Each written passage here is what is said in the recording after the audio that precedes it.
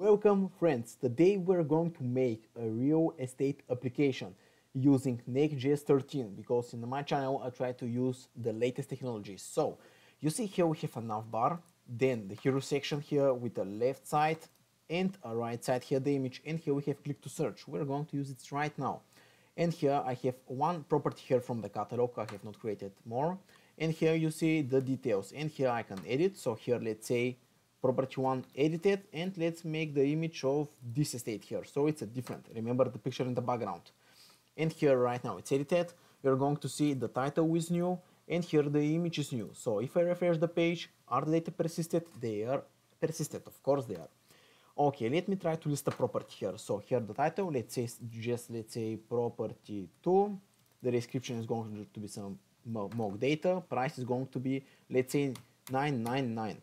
Here square meters, beds, and here phone number, just some random values. And here let's say a picture of this estate here.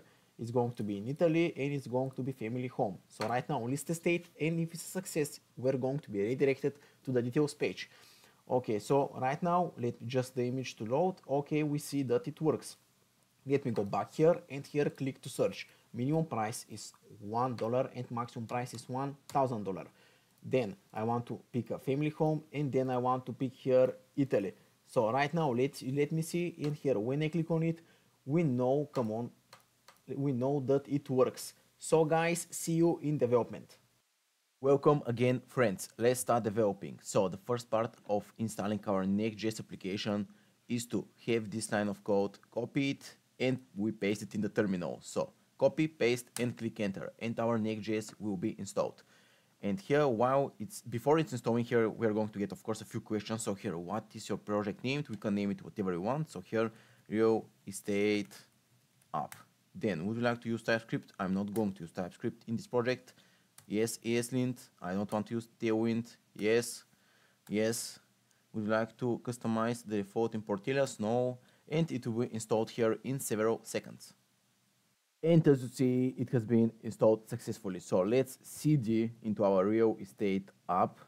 So to our folder here, I'm going to spread it here so you see what's inside. And let us install our dependencies that we're going to use for this project. So here, npm I bcrypt, then cloudinary, then we're going to install JSON web token. And while I'm writing them, after that, I'm going to explain each one of them. Then mongoose, Next-Auth, after Next-Auth query string, and we have React icons, React Toastify, come on, React Toastify, and lastly we're going to have timeago.js. So I'm going to explain them right now one by one. Bcrypt is used for hashing our password. So when you want to save a password in the database, you don't want to save it, let's say if the password is 1, 2, 3, 4, 5, 6, you don't want to save it just like this, like 1, 2, 3, 4, 5, 6. You want to encrypt it and then save it in the database. It's much more secure this way. Then Cloudinary is going to be used for image uploading, nothing else. JSON Web Token is used for authorizing and authentication. So when a user logs in, you are going to give him back a JSON Web Token. And this is basically of saying, okay, you are logged in, okay, you are this person and you have these permissions. Then Mongoose is going to be used for our database. So this is how we're going to connect to our MongoDB and going to make queries to our database. Next-Auth is basically for authentication in our Next.js application. You're going to see later how it works. Query strings is used for parsing some data, objects, JSON, and those kind of stuff. React icons is kind of self-explanatory. It is only and only for icons. React Toastify is used for notifications. So when you do some action, let's say login, register, creating a new property, and that kind of stuff, you kind of want to notify the user that it has been a success. And we're going to use React Toastify for this. And lastly, timeago.js is a very simple package. It is only and only for formatting data. At least I'm going to use it only for this. So click enter, and the packages will be installed in several seconds. So the installation of our packages was successful. Okay, let's make our folder structure. And you probably know that Next.js 13 is a little bit different than the previous version. The main difference is how you write your API request and the routing. The routing is file-based. So I'm going to show you by example while we are writing the application how the routing is done. And don't worry, routing is done, at least in my eyes, I understand that very easily. It's not a hard concept, file-based routing. Okay, so here, inside the source directory, I'm going to make several other folders, one of which is going to be components. Then I'm going to make here assets. A component will be for components. It's, you know, if you have watched React videos, you know what's components. The assets is going to be for the images. Then I'm going to have lib. The lib folder is going to contain the database connection and for the JSON web token, how to make it and how to verify it, that kind of stuff. And the last folder here inside the source directory that I want to make is models, which is basically how we're going to structure our documents with the MongoDB. Okay, so here first I want to make the folders which are inside components. We're going to have several components for our application. So let's start. We're going to have here edit model. After the edit model, we're going to have footer. After that, we're going to have hero. Then I'm going to have here list model. After that, I'm going to have navbar. Then properties. Then property card. And we have two more. So here, search model. And the last is search model BTNs, which is short for buttons. Okay, and here I want to make right now the file structure and the folder and stuff, so we don't have to do things later. So here, just let me close the terminal. And here, for each folder inside the components, I'm going to make here a JSX file, here RFC, and I'm going to make a CSS file. We are going to use modules. And here for the RFC, come on, okay, so this RFC, if you have encountered this for the first time, it is basically an extension, which is ES7 React, React Redux snippets. Was it this? Yes, you see I have it installed, so this one with 8.7 million downloads. I use that for every single of my project, and it basically saves you a lot of time instead of writing this manually. So you see, just RFC and everything pops up.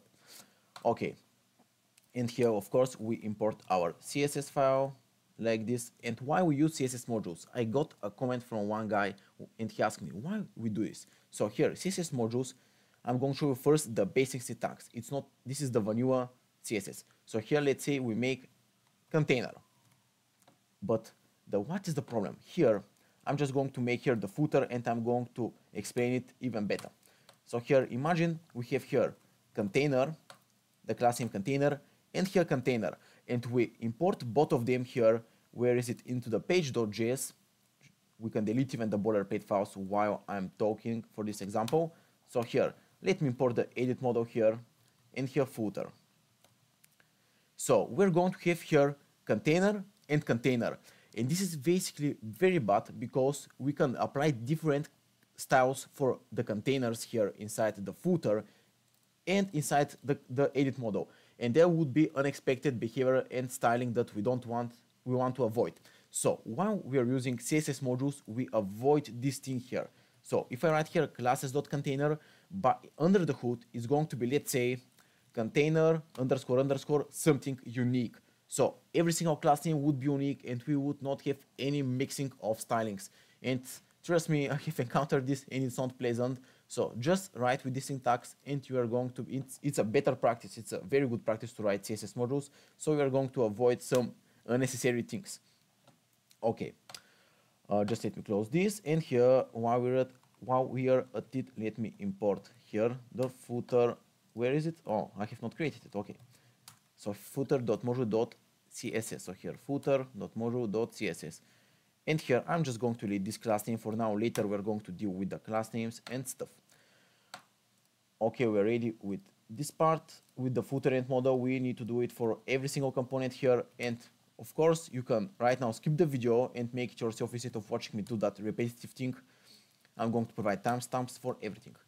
So here, import classes. In here, from hero.module.css. Then list model.jsx, rfc, and here list model.module.css. Import classes from /list model, and here we have several more to do. So here, let's make the navbar, navbar.jsx, and then navbar.module.css. And here, let me import again classes. I like to do this because I don't want to deal with creating files and stuff later. I want to do that for the components right now. It's my own preference. And I've seen a lot of people do it as well. So here, properties.module.css, and here let me import it as well. Come on. Okay, we have 3 more left. Just let me close here the files because it's getting cluttered. Here, RFC again, and again we make the property card.module.css. Import classes from /, and we have 2 more left, so we are almost done here. JSX here, and here search module.module.css, and here let me import it. And we have 1 more left here, it's just for the buttons here. JSX, come on, RFC, and here we make the CSS file and import. So this is the WAS component here. Okay, nice. The other thing that I want to do before we start our application is just apply some global stylings. Here you see how much things we have by default, so I want to delete everything, absolutely everything. And here I'm going to do first import URL. I'm going to tell you what we're going to import, of course, react.toastify /dist/react.toastify.css. This is basically, as I told you, react.toastify is a library for giving notifications to the user. It's basically notification library. And this is for getting the CSS of that library. So we need to do that in order to make our react.toastify work and be beautiful. This is the only purpose of this import URL. Then here, asterisk, box sizing, border box, margin 0 and padding 0. I just want to remove some default things because some elements in JSX have some default margin or padding and that kind of stuff. I don't want anything by default. I'm going to do it all myself. Here, root, and here I'm going to apply 2 CSS variables. So here, primary orange, and here, hashtag BDAF1C.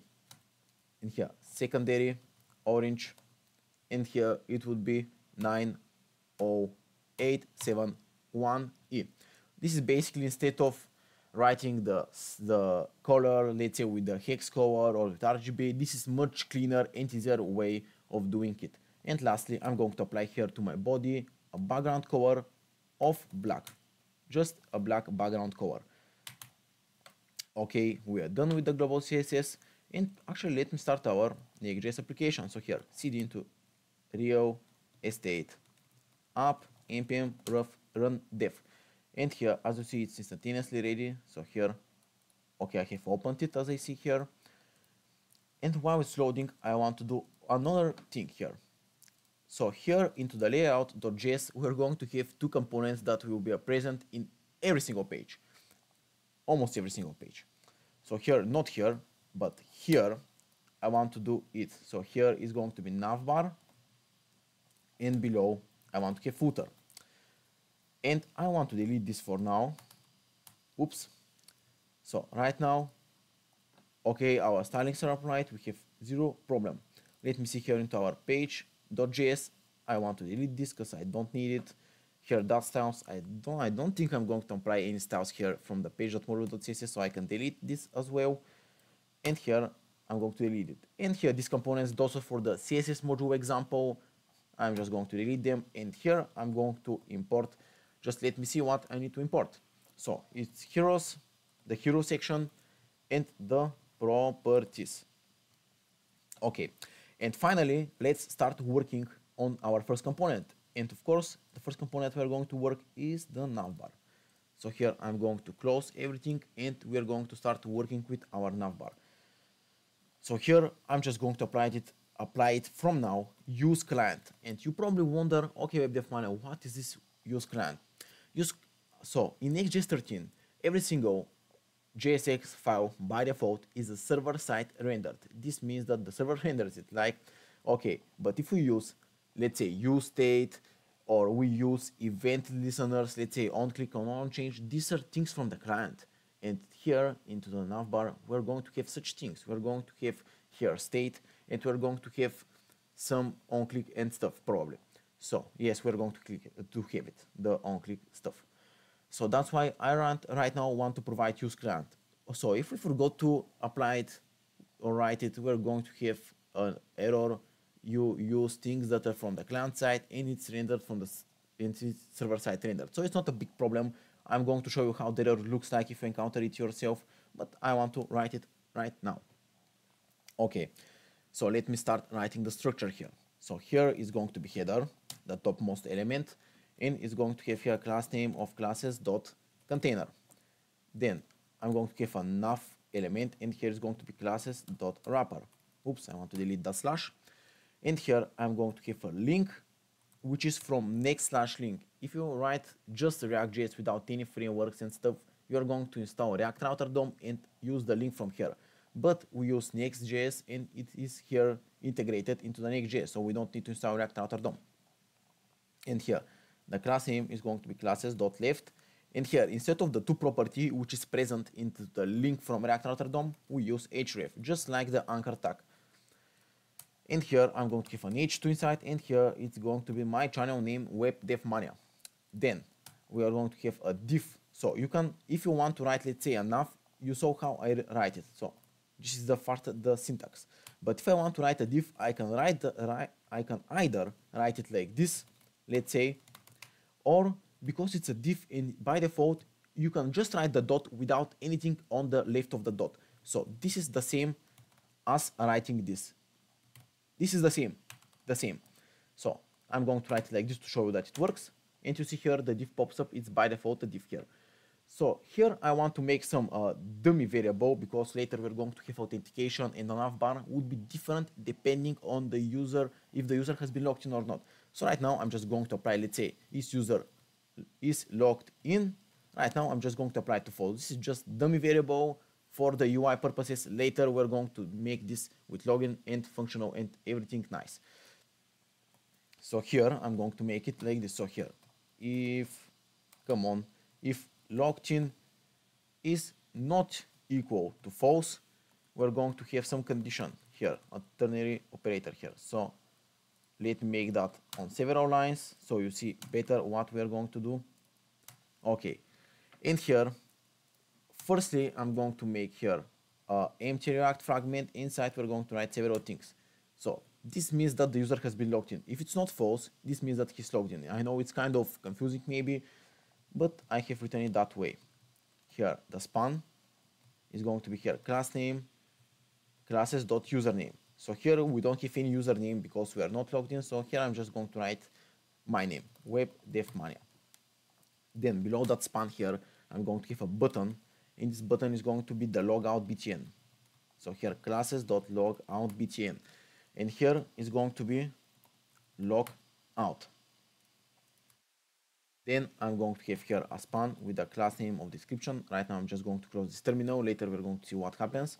And here is going to be with the class name of list. And here is going to be for listing our module.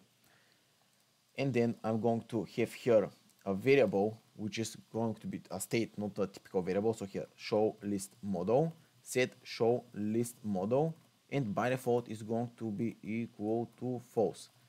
And of course, if it's equal to true, you know what is going to happen. We're going to show the model. But right now, I'm just going to make the condition, and we're going to make the model later.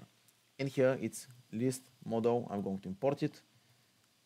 And here I'm going to pass handle hide list model, which is a function which is basically for hiding the model. So right now we can make the function. So here const handle hide list model is going to do this thing here. So set show list model is going to be previous, is going to be false. This means that it's going to hide it. And of course, when we have something to hide, we need to first make it to show. So here handle show list model is going to be like this, set show list model. And here previous is going to be here set to true. We have both of those functions ready. Okay, this is when the user is logged in. This I'm just even going to make a comment. So if the user is logged in without the exclamation mark, not needed. And here I'm going to make the other condition. So here if it's not logged in. So here hello guest exclamation mark. And of course here I need a React fragment, so wrap it here. And below that span I'm going to have a button which is going to have the class name of login, and here log in. And here below that button I'm going to have a link, and this link is going to be for register, so it's going to navigate us to a page. So here class name, classes.register, and here the href is going to be to /register. And here I'm going to apply here on click, and I'm going to use that function here which is sign in. We don't see that right now. Whoops. Sign in. I'm going to import it. This is from Next-Auth. So here import sign in from Next-Auth and /react. Just I want to have the CSS here at the bottom. And of course we do it like this. We call the function when it's clicked. And here I want to copy it. Why? Because when you have sign in, we're going to have sign out. So it's basically here sign out. And here let me see if it's auto imported. It is indeed auto imported. And in order to make the Next-Auth work, we need to do one thing here. And here just let me see. Oh yes, it's in the layout. So here into the app layout.js, and here I'm going to wrap it. So here provider, I'm going to wrap everything with that provider. In that provider we're going to get it here from a file which is here inside the source folder. So here you see the source folder, session provider.js, and I'm going to write it right now. So here it's a use client, and here import session provider, this thing here exactly, and here const provider is going to be here children session and session provider. We're going to have that session here passed. So guys, it's a boilerplate code. You don't need to understand it. It's basically making our application with the Next-Auth work. So we can use some hooks from the Next-Auth to get the user to see if it's authenticated, to see if it's logged in, all of that kind of stuff. And we just need to wrap our application. It is under the hood React context. And here we have the children, and this children is everything which is going to wrap. So basically our whole application. And here of course import default provider, and here inside the layout I'm going to remove the last letter, add it back, and here you see it is imported. I just want to move the CSS at the bottom. It's a nice convention to have. Okay, so we're ready with this part of the application. Let me see how it looks. Right now we don't see anything. Why? Because here the background is black, and by default the text color is black. So when we style the color, we're going to see how it's going to look like. Okay, and here we are actually ready here with the JSX, so we can calmly head into the CSS. So here I want to do it like this, so you see what we are styling. Nice.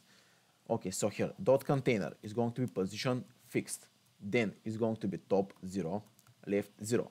This means that our navbar is going to stay at the same exact place. Even though we scroll down, the navbar is going to be present on the top wherever we are at the application. Height 75 pixel with 100%. Background color is going to be black as well, and the index is going to be 9999. So 4 nines. And bottom is going to be half a pixel, solid var primary orange. So right now, can we see how it looks? Let me see if I have some errors. I don't have any errors. We're going to see, I'm sure we're going to see the styles just in a second. We just need to write some other things. Height is 100%, width is 85%, margin is 0 auto. Display of flex, justify content space between. So if you don't know what justify space between, is basically going to, here is going to move those sides on the opposite directions. That's why the left is going to be on the left side and the right is going to be on the right side. It's going to push them on the opposite sides. And here align item center. Just let me again spread them. Then wrapper dot left is going to be text decoration of none. The difference, I just want to show the difference between those two selectors. This means the direct children. So right now, if that was with a class name of left hypothetically, and I start from the wrapper, it's not a direct children. The link is the direct children of the nav, not the h2. So this means a direct children. If you write it like this means wherever it is, you don't care how deep is it, just style it. But I prefer to style it like that. It's a cleaner way. Okay, just let me remove that class name here. This was just an example here. Then dot wrapper, dot left, and then the h2. This is how we can do it. Is going to be with a font size of 32 pixel and a color of primary orange, just like this here. Let me refresh the page, and I wonder why I don't see it. Let me see if I have imported it. Yes, I have imported it. Let me see here the terminal. I have no errors. Just let me open here. I want to see the elements here which are inside. I'm going to check it right now. Guys, after some debugging, I found a problem. Just go here to the layout and just comment it for now. Not remove it, but comment it. You can remove it just for now. We're going to do it later. Just comment it for now into the layout.js here. Here, just comment it, and as you see here, it pops up. And here, just let me revert back my color here to a black background color. So right now, you see how it's looking. Okay, just let me remove all of those files here. And let me go again to navbar.js and again do it like this here. Nice. Okay, let's continue here. So after the h2 styling, just let me do it like this. Okay, and here we do dot wrapper. What I have written here, dot wrapper, and here we target the right side. And for the right side, a display of flex. So you can write a df here instead of display flex. Just write df display of flex. Instead of writing align item center, you can do just AIC, align item center, and this is a shortcut for almost every single here CSS styling. So you can do it, let's say gap1 rm, and you do it like this. So it saves you so much time. So when I discovered this, I got so much relief here because I know I can write CSS with such an ease. Then we target here the span, and instead of write font size like this, we can write fz, oops, not 2 pixels but 20 pixel. Then dot wrapper, here dot wrapper, we target here dot right, and here the login btn. So here it's cursor pointer, margin left of 1.5 rm, padding of 0.5 on top and bottom, and 1 on left and right. Background color is going to be here var, and here primary orange. Then color is going to be here ef. It's a white color, but a little bit to the grayish, but it's still a white color. About the none, not orange but none. Outline is still going to be none. Font size of 18 pixel, and border radius is going to be 8 pixels. So let me see right now how it's looking. You see how our button is looking right now. Then we're going to target our register button. So here you can copy this just to save some time, and here instead of login, it's register. And let me scroll down here just so you see what I'm doing exactly. Like this here. We can even spread it on several lines. Nice. Here for the register, I'm going to apply border 1 pixel solid, and here our primary orange. So you see how easy it is with CSS variables. It saves you so much time, and so much time with thinking what color you should implement, what was the color, and all of this stuff. It's much cleaner and easier way of doing CSS. Then outline is going to be here none. After that, padding is going to be 0.5 on top and bottom, and 1.25 on left and right. Then margin left of 0.5 rm. Background color is going to be transparent. So whatever is the background color below the register, that is going to be applied. Color here is going to be primary orange as well. And then border radius is going to be 8 pixel as well. And lastly here, I'm going to style the list here, which is dot span. So here, dot list, just let me remove the highlighting here. And it's going to be again cursor pointer because it's a clickable and we have an action when you click it. And here, color is going to be again primary orange. So right now you see how it's looking. Ooh, here of course I need to do something to the register. So I want to remove the text decoration to be none. And here, oh my god, I was looking to the wrong styling. So here, instead of register here, it is a logout btn. This is for the logout btn. And here for the register, sorry guys, so here those stylings that I've applied to the register, just switch them back to the logout btn. And here, right now, we're going to write the register. That's why the register was looking kind of weird. So here, dot write, and here, dot logout, dot register again this time, is going to be cursor pointer, then text decoration is done, font weight is going to be bold, background color is going to be transparent, then color is going to be primary orange, after that border none, outline is going to be none, and font size of 18 pixel. So here, all of the stylings, and you see right now how it's looking. It looks as I wanted it to look. And here, if I switch is locked into true, I want to see what I'm going to see here. So here we see the logout and the list. And here to the logout, I can apply here the cursor pointer because it's still something that we can click, and there's action after we click, something will happen. So it's better to have it here. Nice. And here, this is for the CSS. Right now, I'm going to close it. And here, I want to apply some of the functions that I have written here. So I want to apply this handle show list model to the list span here. So here, on click, and here we're going to show it when we click it. What else do we have to do here? I am looking at my code. I think for now we are ready. I can just do one thing here. So here, if pages dot, oops, come on. So if page dot includes login, or the page dot includes is going to be register, we're going to return no. I can even do it like this. Nice. So this means that our navbar will be shown on every single page regardless of the page except the login and the register. And this page variable doesn't come out of my mind just like this. I'm going to show you how we're going to get it. So here, const page is equal to use path name here. And this path name is from Next navigation. So here, import path name from Next navigation, like this here. Nice. And here, it's not a function. How it's not a function? That's a very interesting thing. Because here it's not a default export. Whoops. It's not a default export. It's like this here inside the curly braces. So right now, it's going to work. You see, this is basically getting the page. I can even console log it, so you see what I'm doing here.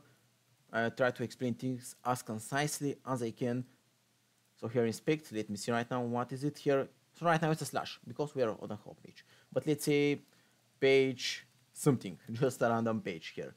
Okay, because that page doesn't exist, that's why we get this thing here. Oops. So right now I can make a page. I just want to show you how it's working. So here, let's say that I'm making the register page. And here, every single page, right now I'm going to explain the file-based routing. So here, if you want to make a page in your Next.js application, this is for 13 version, 13.4, right now I'm writing with this version. You need to make it inside the app directory, and here you make the page name inside the folder. And here you must then, I repeat, you must write here the page.jsx. You cannot write register.jsx or something.jsx. It must be page.jsx. Here RFC, and here of course I want to name it as a register. That's my personal opinion. And here let's say /register. And right now you see here from the navbar 14 line, it's /register. And let me see what's the 14 line. This is the exact page that we use. So here, if it includes page or login, we don't return the navbar. And you probably see here that the navbar is no longer here. Nice. That's what I wanted to show you. And I can just remove this console log, and this is better if I move it at the top here, like this. So we are ready with this part of the application. Nice. And here for the register, while we're at it, I'm just going to make the CSS folder, and I'm just going to import it. Right now, I'm not going to write the register. I first want to make the user interface, and then we're going to head into all of the functionality. So just here, let me close them. And here you see here inside the app, register, and here page.jsx. Okay, the next part of our application is going to be the hero.jsx here. So let me start writing here the hero. So for the hero, again, I'm starting with my convention, which is classes.container, and then I'm going to type classes.wrapper. And inside here, I'm going to have here a left side, and you know, when you have a left side, you kind of intuitively think that there's a right side, and you are right. We are going to have a right side as well. So I can even just copy paste this div here and just rename it here at the right. But let me first start with the left side, and then we're going to get into the right side. Here, I'm just going to make a comment, just a picture on the right side. Okay, and here for the left side, I'm going to have an h2 with the classes.main title, and here inside the h2, I'm going to have here browse through all our list of properties. Then I'm going to have here an h5 with the classes.secondary title, and here I'm going to have we offer a wide variety of houses and apartments like this. Then below it, oh, here I forgot to write one div. So sorry guys, here it should be titles, and it's going to wrap those two titles, which is the h2 and the h5. So here just make a titles div here for wrapping the titles. Then I'm going to have here a paragraph with the class name of description, and inside we have the following text. So from viewers in Italy to apartments in Norway, we've got you covered. And here a BR tag, and below getting an estate has never been smoother.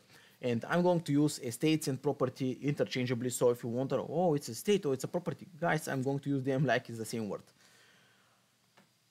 Then below that paragraph here, I'm going to have classes.results, and below I'm going to have classes.result. And here we have a span with the text of over 5,000 properties. And below I'm going to have here AI view home, which is an icon from React icons with the size of 20. So let me import it, and I'm going to show you right now how it's done. So just a typical import from React icons, and here do you see here that AI? Here we need to write a /AI. This is for every single icon. If it was, let's say, BF or BI, let's say if it was a BI, here it must be a BI. I repeat, it's a must. But here it's an AI. So right now here it's an AI. Then below this, I'm not going to copy paste actually. So here below this, I'm going to have again a result with a span with the text of over 2,000 customers. And below I'm going to have here BS fill person fill with the size of 20 pixel. And let me import again that icon here. So from React icons BS, just like this here. And there was because it wasn't imported right now. It's imported, and then I have classes.result again, the last result here, and it is with a span with over 5 types of estates or properties. And here TI tick with the size of 20. So again, I need to import that icon here from React icons TI, just like this here. Then below that results here. So if you're like lost here in all of the levels of depth here in our JSX, you can just do it like this. So here and here dot wrapper search, and inside the search here I'm going to have a button with the class name here of search btn, and here I'm going to have an on click, which is going to be handle show model, and here is going to be click to search. And here below that button show model, if that is equal to true, we're going to display the model. So here the search model, the component that we have created, and is going to have one prop here passed inside it. So here it's handle height model, which we are going to create just now, and here handle height model. Nice. And here for the image, just let me remove the text in here. Image is going to be from next image, and here source is going to be state 1, which is going to be 500, and height is going to be here 700, just like this. You don't need to write pixel, you just need to write 700. The Next.js understands that it's pixels, you don't need to specify it explicitly. Okay, and before getting my picture, I just want to make here those functions in the state for hiding the model. So here it's just super simple. Show model, set show model, by default I set it to false. Then I'm going to have two functions, oops, handle show model, and it's going to be equal to set show model previous to true. I just want to write it like this. Of course you can write it like this, it's not a problem, but I prefer to write it like this because it's a safer way. Then handle height model, and here is going to be set show model is going to be here previous set to false. And here you see we use use state. So here it's a must here that we need to do it with the use client. And sorry for the microphone, I touched with my hands. So this is done, and the next part is to, of course, getting the images. So I'm going to go to my GitHub and I'm going to get the images. So here I'm inside my GitHub and inside my project, the exact project. So I'm of course going to paste the description of my project. I do it in every single video. And here, how to get the images. Here I'm going to show how I do it. Source, assets, I copy the URL and I go to this website here, which was GitHub, download GitHub directory. And here you can paste it, click enter, and you're going to download it. So here zipping files, and here save. And that's how you do it. And then I'm going to move it to my project here, to my folder here. Okay, so here are the images here in the assets, and let me import the image. So here import state1 from // assets / state1.jpg. So right now you see the image how it's looking, and we don't see the text because the background is black and the text is by default black. We're going to do that right now. It's going to look amazing. Okay, so we are ready here with the JSX. So the next part, of course, is to go to the CSS. Here, let me open the CSS style, the styling sheets. And here, let's start styling. So here, dot container is going to be, height is going to be calc 100vh minus 75 pixel. Right now you wonder, how did I get that random 75 pixel? It is because of the height of our navbar. I'm going to show you even. 75 pixels, navbar.moodle.css, 75 pixel. So you get the point. Then, with 100%, just let me here close it. The wrapper is going to be 100%, the width is going to be 8%, the margin is going to be here 0 auto, then margin top is going to be 10 IRM, display of flex, and justify content of space between. Then dot left is going to be here display of flex, and flex direction is going to be column. And you see how fast I write CSS. This is because of all the shortcuts, and you will learn them, let's say, in 30 minutes, because you're going to write the same styles. Let's say margin or display flex, justify content, something. You're going to write them a lot, and you're going to learn them very, very fast. Trust me. Then dot left, and here the titles are going to be display of flex. Flex direction is going to be column, and gap is going to be 2 IRM, just to have some distance from the titles. Some gap is the more correct word. Okay, then the main title is going to have a color of primary orange and font size of 42 pixels. It's going to be quite big, I know. Then secondary title is going to be here with the color of secondary orange, and the font size is going to be smaller, 20 pixels. So right now you see how it's looking, but of course we still have a long way to go for a styling. Then dot description is going to be margin top of 7.5 pixel, color is going to be white, font size of 23 pixel, not 30 but 23 pixel, and line height is going to be 32 pixel. Then search BTN, so the search button is going to be a cursor of pointer. Then border is going to be none, the outline is going to be none, margin top of 5 IRM, and background color is going to be primary orange. Then the color is white, the padding is 0.75 on top and bottom, and 1.5 on left and right, font size is 20 pixel, and border radius is 8 pixel. Then results is going to be margin top of 7.5 on top and bottom, and here 0 on left and right. Then display of flex, gap is going to be 3 IRM, color is 888, and font size of 18 pixel. Let me see right now how it's looking. Okay, we're getting closer and closer to our final look of the hero component.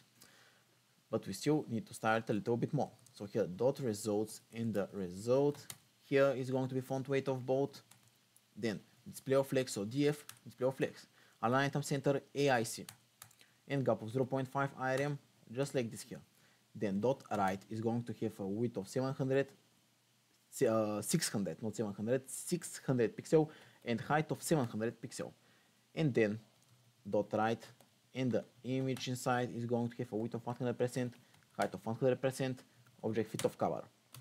So right now you see how it's looking. And here I'm not sure why they are not moved like this here. So the results, we don't have here margin top. I want to check here what is the matter. Here results, I'm going to check it just now. And here for the button, search button, here I have applied the settings. I'm going to see right now why it's not applied. Instantaneously I found a mistake. You cannot write margin top and here have two values. It's a margin, just a margin. So right now, whoops, you're going to see, right now it's looking as I wanted it to look. So a hero section looks great.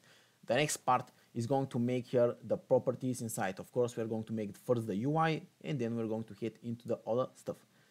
So here, I want to close the hero module and JSX, and I want to go here to the app and here page.jsx. Here is that properties, and here I want to get some dummy values here. So right now I'm going to show you how we are going to get those dummy values. So again, we are in our GitHub repo of the project, and here you see here the properties, and here I have properties data.js.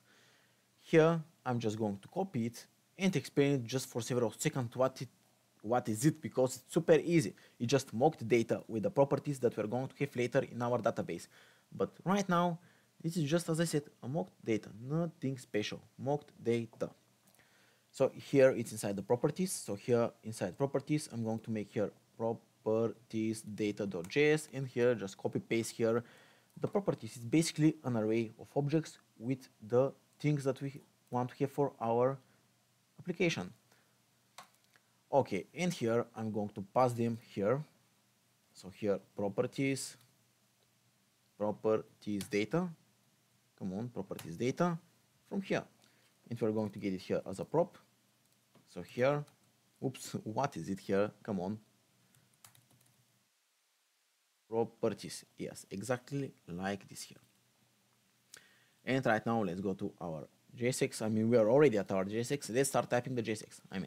So here class name is going to be classes.container, then classes.wrapper, then classes.titles, and inside again I'm going to have here an h2 with the class name of main title, here most viewed properties,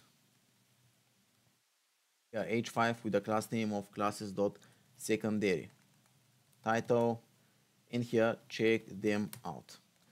Then below that, below this classes, so here below that h5 and below that div, I'm going to have here class name of property container, and here if the properties question mark dot length is more than 0, then of course we're going to display it. Otherwise here I want to have an h2 which says no properties listed, and here in the condition, this means that if we have more than one property, one or more I meant, here I'm going to make properties dot map, and here property,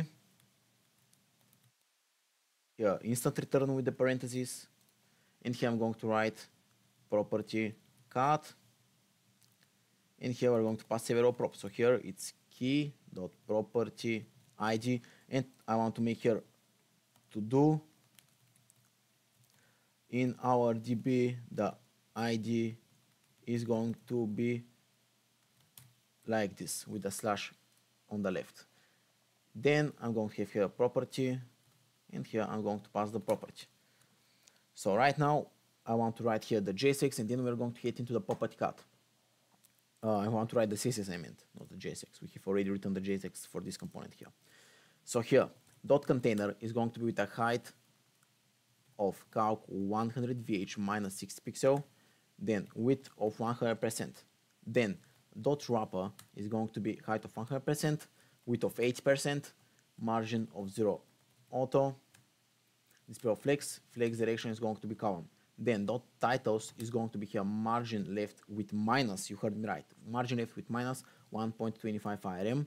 Then display of flex, flex direction is going to be column, and gap of 1.5 rm. Then dot titles in here main title is going to be here color var primary orange, and font size here 36 pixel. Then dot titles in here dot secondary title is going to be here color var secondary orange, and here font size of 24 pixel. And then the property container is going to receive here margin top of 5 rm to space out, display of grid because we're going to use the grid layout, grid table and columns will be repeat 3. So we're going to have 3 columns. We cannot have more than 3 columns on a single row. And here row gap is going to be 5 rm. So right now just let me hit here into, and we don't see anything. I mean, we see this, but we don't see, you know, we don't see the property card with the images and stuff. We just see the text inside. Okay, so the next part of our application is to write the property card. So let's go. Here I want to get the property from the props. Property. And here class name is going to be classes.container, and just let me close here. Then classes.wrapper, and here I'm going to have image container, and of course I need to do it here with inside the curly braces, classes.image container, and here it will be the image here. So let me type it, and it's going to be imported here like this. Here source property question mark dot image, then width of 350 pixel and height of 300 pixel. Below that I'm going to have here a span with the classes dot property category, and here we are going to have here property question mark dot type. Right now the question mark dot and then the property, it's not needed here. I mean the property of the object, because you know it's confusing here, property and here the property of the object. So this here question mark right now is not necessary, but when we get the data from API and stuff, I want to have it, because we're going to have some error and stuff. Just write it, it doesn't change anything. Just write here the question mark. Then below that span I'm going to have here classes.property data, and below it I'm just going to have here the h5 with the property question mark dot title. So right now here we see the image, and what is the problem here? Let me see the mocked data. It's image like this. I'm just going to name it here with the image just like this. So click Control D, and then it's going to be everything selected. You see here we have changed it for everything. Okay, and I'm on Windows, just to say it. If you are on Mac, maybe it's going to be different. I'm not sure. So here we see the image, and here we see the text, but of course we need to style it because it's with a black background color. We cannot see the text. Okay, let me go here to the styling sheets and let me start styling it. So here I want to split my screen again, so you see what I'm doing exactly. And here dot container of 400 pixel height, width is 350 pixel, text decoration is none. Then dot wrapper is going to be here height of 100% and width of 100%. Then dot image container is going to be here position relative, then height of 100%, width of 100%, overflow of hidden, and border radius of 8 pixel. Then image container, and here image inside is going to be a cursor pointer because it's a clickable. It's going to be clickable. Here height of 75 pixel, width of 100%, and object fit of cover. So right now we're going to see how it's looking. Why it's so small? It's 75%, not 75 pixel. Here changes to a percentage, not to a pixel value. Okay, right now it looks as I want it to look. Nice. Okay, then we continue here, and then I want to target the property, the image container, and here the property category is going to be a position of absolute, top is going to be 0, white space, no wrap, then background color of var secondary orange, color is going to be white, padding of 0.5 rm, and on top and bottom 0.5 rm, and left and right 1 rm, font size of 18 pixel, border bottom right radius is going to be 8 pixels. So only one of the 4 angles is going to have the border radius applied. I'm going to show you how it looks. And here property data, the H5 is going to be a color of primary orange, font size of 20 pixel, margin top of 0.5 ARM and margin left of 0.5 ARM. So we are ready here with the CSS of the property card module. So right now you see how it's looking. And here, why I don't see that property category where exactly it is here. I'm missing something. Wait. Guys, so you see how it pops up here? I just forgot to write here the left property to 0. Just add this here and you see how it looks. It looks amazing. Nice. So we are ready here with the UI of the property. Let's see what next should we have here. Here, as you see, we need to do that click to search, and when we click it, I want the model to pop up. So let's go into here our search model here. Oops, just let me here close all of those files, and let us start writing here. So as you remember here, it is into the hero section. So you see here where is it here, and here we pass this function here. So I'm just going to copy here the name of the function and here paste it. We are going to accept just this thing here, and let me start writing here the JSX. So here I'm going to have here class name is going to be here equal to classes.container. Then I'm going to have classes.wrapper. Then here I'm going to have the variable, state, which is going to be, oops, come on, is going to be with the default value of 0. We're going to have 3 steps, and I'm going to show you what those steps represent. So here, if step is equal to 1, we're going to display the first step, and I'm just going to copy paste it for the other steps. So here, like this, 2 and 3. And for the first one, I'm going to have here classes.step_1. And you probably guess what's going to happen for the others. Here it's going to be classes.step_2. And the same is going to be for the third step. And here it's 3, not 2. Here classes.step_3. So right now you see how it's going to look like. We're going to display only one of the steps at a time, and we're going to navigate through them. So the first part is the first step, of course. Let's start with it. So it's going to be here with an H2 with the class name of title, and it's going to be pick your desired price. Then below the H2 I'm going to have classes, a div with the class name of inputs container, so it's a plural. We're going to have 2 inputs inside, and here I'm going to have a div with the class name of input wrapper. So I'm going to show you why we do it like this. Here inside the input wrapper, I want to have the label which is min price, short for minimum price, and here I want to connect the input field with the label. So this is done with an HTML4 in the label and an ID into the input. So here it's min price, and below it I'm going to have here the input. It's a type of a number, of course. It has an ID here of min price. Then it's going to have a value of min price. Then it's going to have a min of min_price, and then on change is going to be here set min price to e.target.value. And when something comes that long, I always spread it on several lines because it's going to be much more readable, like this.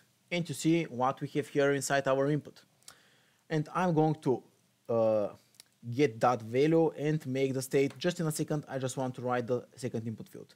And here the input wrapper is just a wrapper for the label and the input, so we can calmly copy it. Or actually, I don't want to copy paste it because I know when I watch a video what's the feeling of constantly copy pasting, so I'm going to write it by hand. Okay, and here it's going to be a label, and here max price. Here let me make it uppercase just to make it more beautiful. And here HTML4 is going to be max price. Below that we are going to have the input field, and I'm just going to copy the input field because it's basically the same, but here it's max price, the type is still a number, the value is max price, the minimum is going to be, we are not going to have a minimum, but we are going to have a maximum. Actually, we don't need any value here. It's going to be just minimum, min price. That's what I'm going to do here. We need this here.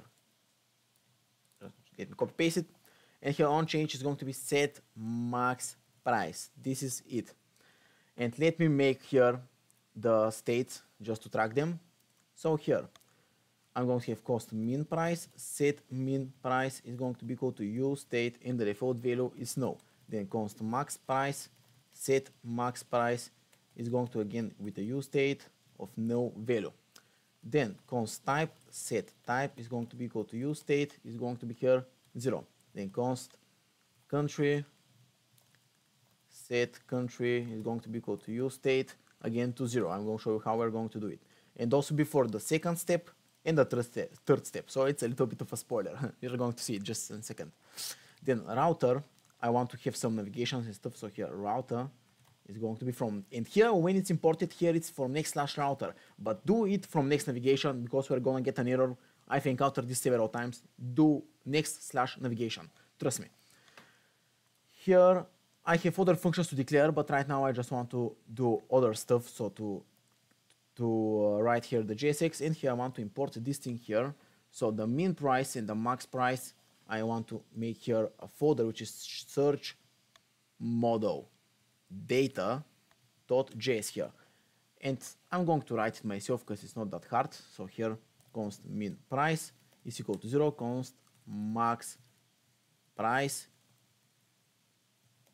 is equal to, I'm going to so it's a 1,000, 10,000, 100,000, a million, 10 million, 100 million. So oops, here it's lowercase, so the max price is 1 million. So here my bot here changes to a max price. I don't want a apartment or a house to be over 100 million. I'm not sure if there's such an estate. Probably there is it, but in our application over 100 million I don't want to allow. I mean, it's so much. Okay, and here I'm going to export them. Oops, not like this here. So export min price max price. And here I want to have, you see here I declared the type and the country.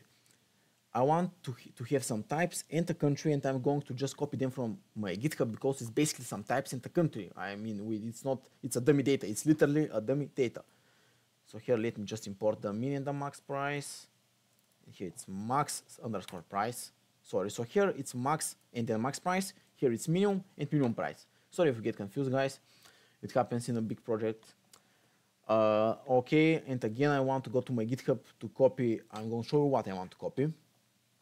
As I said, I really hate copy and pasting, but this is a mock data and you're going to see it's literally this here. Just let me copy paste it and I'm going to show you what is it. This is basically the types. I'm going to have 5 types here, just some random types: party viewer, family home, seaside house, mountain viewer, and a penthouse. Of course, there are more types in the real world, but for our application, I chose 5. And here the countries if you are from those countries, or if you are from those countries, or the states from your country, then you can place it. I've just made it like this. I did not want to type 200 countries. Just let's say how many countries here: 1, 2, 3, 4, 5, 6, 7, 8, 9, 10. So here 10 countries. So I did not want to, as I said, to type 200 countries. Okay, so here this is for the step 1. I'm just going to make it like this to not clutter our VS Code, and let's continue here.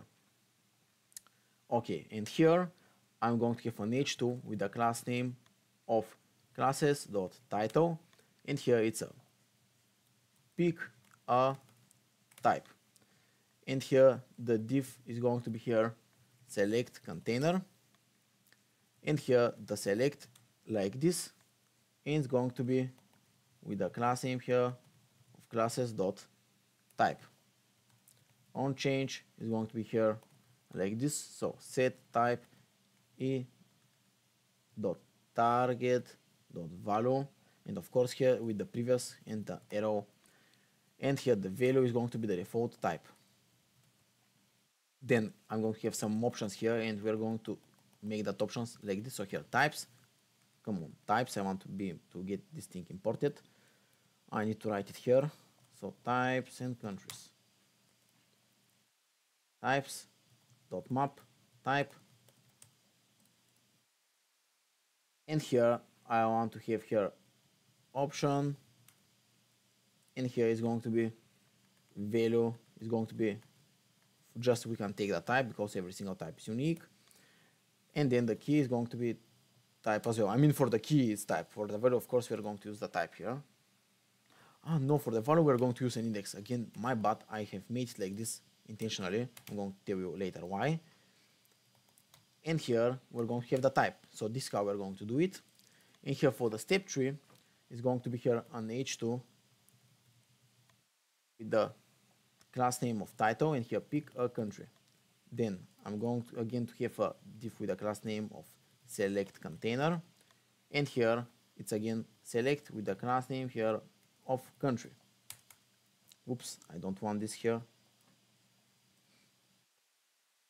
And sorry guys if you don't see your country, as I said, I just didn't want to type 200 countries, it's too much. I have just written some random countries that came out of my mind, as you see here, from a lot of continents here: Greece, Norway, India, Italy, Portugal, Bulgaria, Indonesia, Japan, Nigeria, and Brazil. Okay, let me continue here. So here I'm going to apply here the on change, and here previous is going to be here e.target.value, and then the value is going to be here country, and then countries.map, it's country, here the index, and here an instant return option, and here I'm going to write here the value, come on, the value as the index, and here the key is going to be, we can do it with the index, but I prefer to write it with the country, and here country, like this here. And below that, so here below the last curly brace here, I want to import the search model BTNs here, and I'm going to show you what they're going to do. I'm going to pass here the step because we need the step here, then handle back because I want to navigate through the different steps, handle back, come on, and then handle next, and here is going to be handle next. Nice. And here below I want to have here an AI outline close, and here I'm going to have an on click, which is going to be here handle height model, class name is going to be a classes.close icon, and here size is going to be 20. Nice. And here below I'm going to add a toast container. Nice. And this is basically for the notifications. We must have that toast container for notifications. That's why I have added it. Nice. I want to go here, refresh my page. Okay, and when I click here, handle back is not defined. Oh yes, well, of course we need to write those functions. Okay, so const handle back is going to be equal to an arrow function, and inside I'm going to have here if step is equal to 1, do nothing, just return no, literally do nothing. We cannot go like we're on the first step, we cannot go to the before first step, there's nothing, right? And here set step here previous is equal previous to 1. So if you're on the second or the third, no problem, we can go back. Const handle next is going to have the opposite logic. So here if step is equal to 3, here actually instead of returning no, we're going to run the function because of course we want to search, and here then return. I can even do it like this. So here return just on a single one to look better. Otherwise set step is going to be here previous, and here previous plus 1. Then I'm going to have the const handle search, which is going to be here.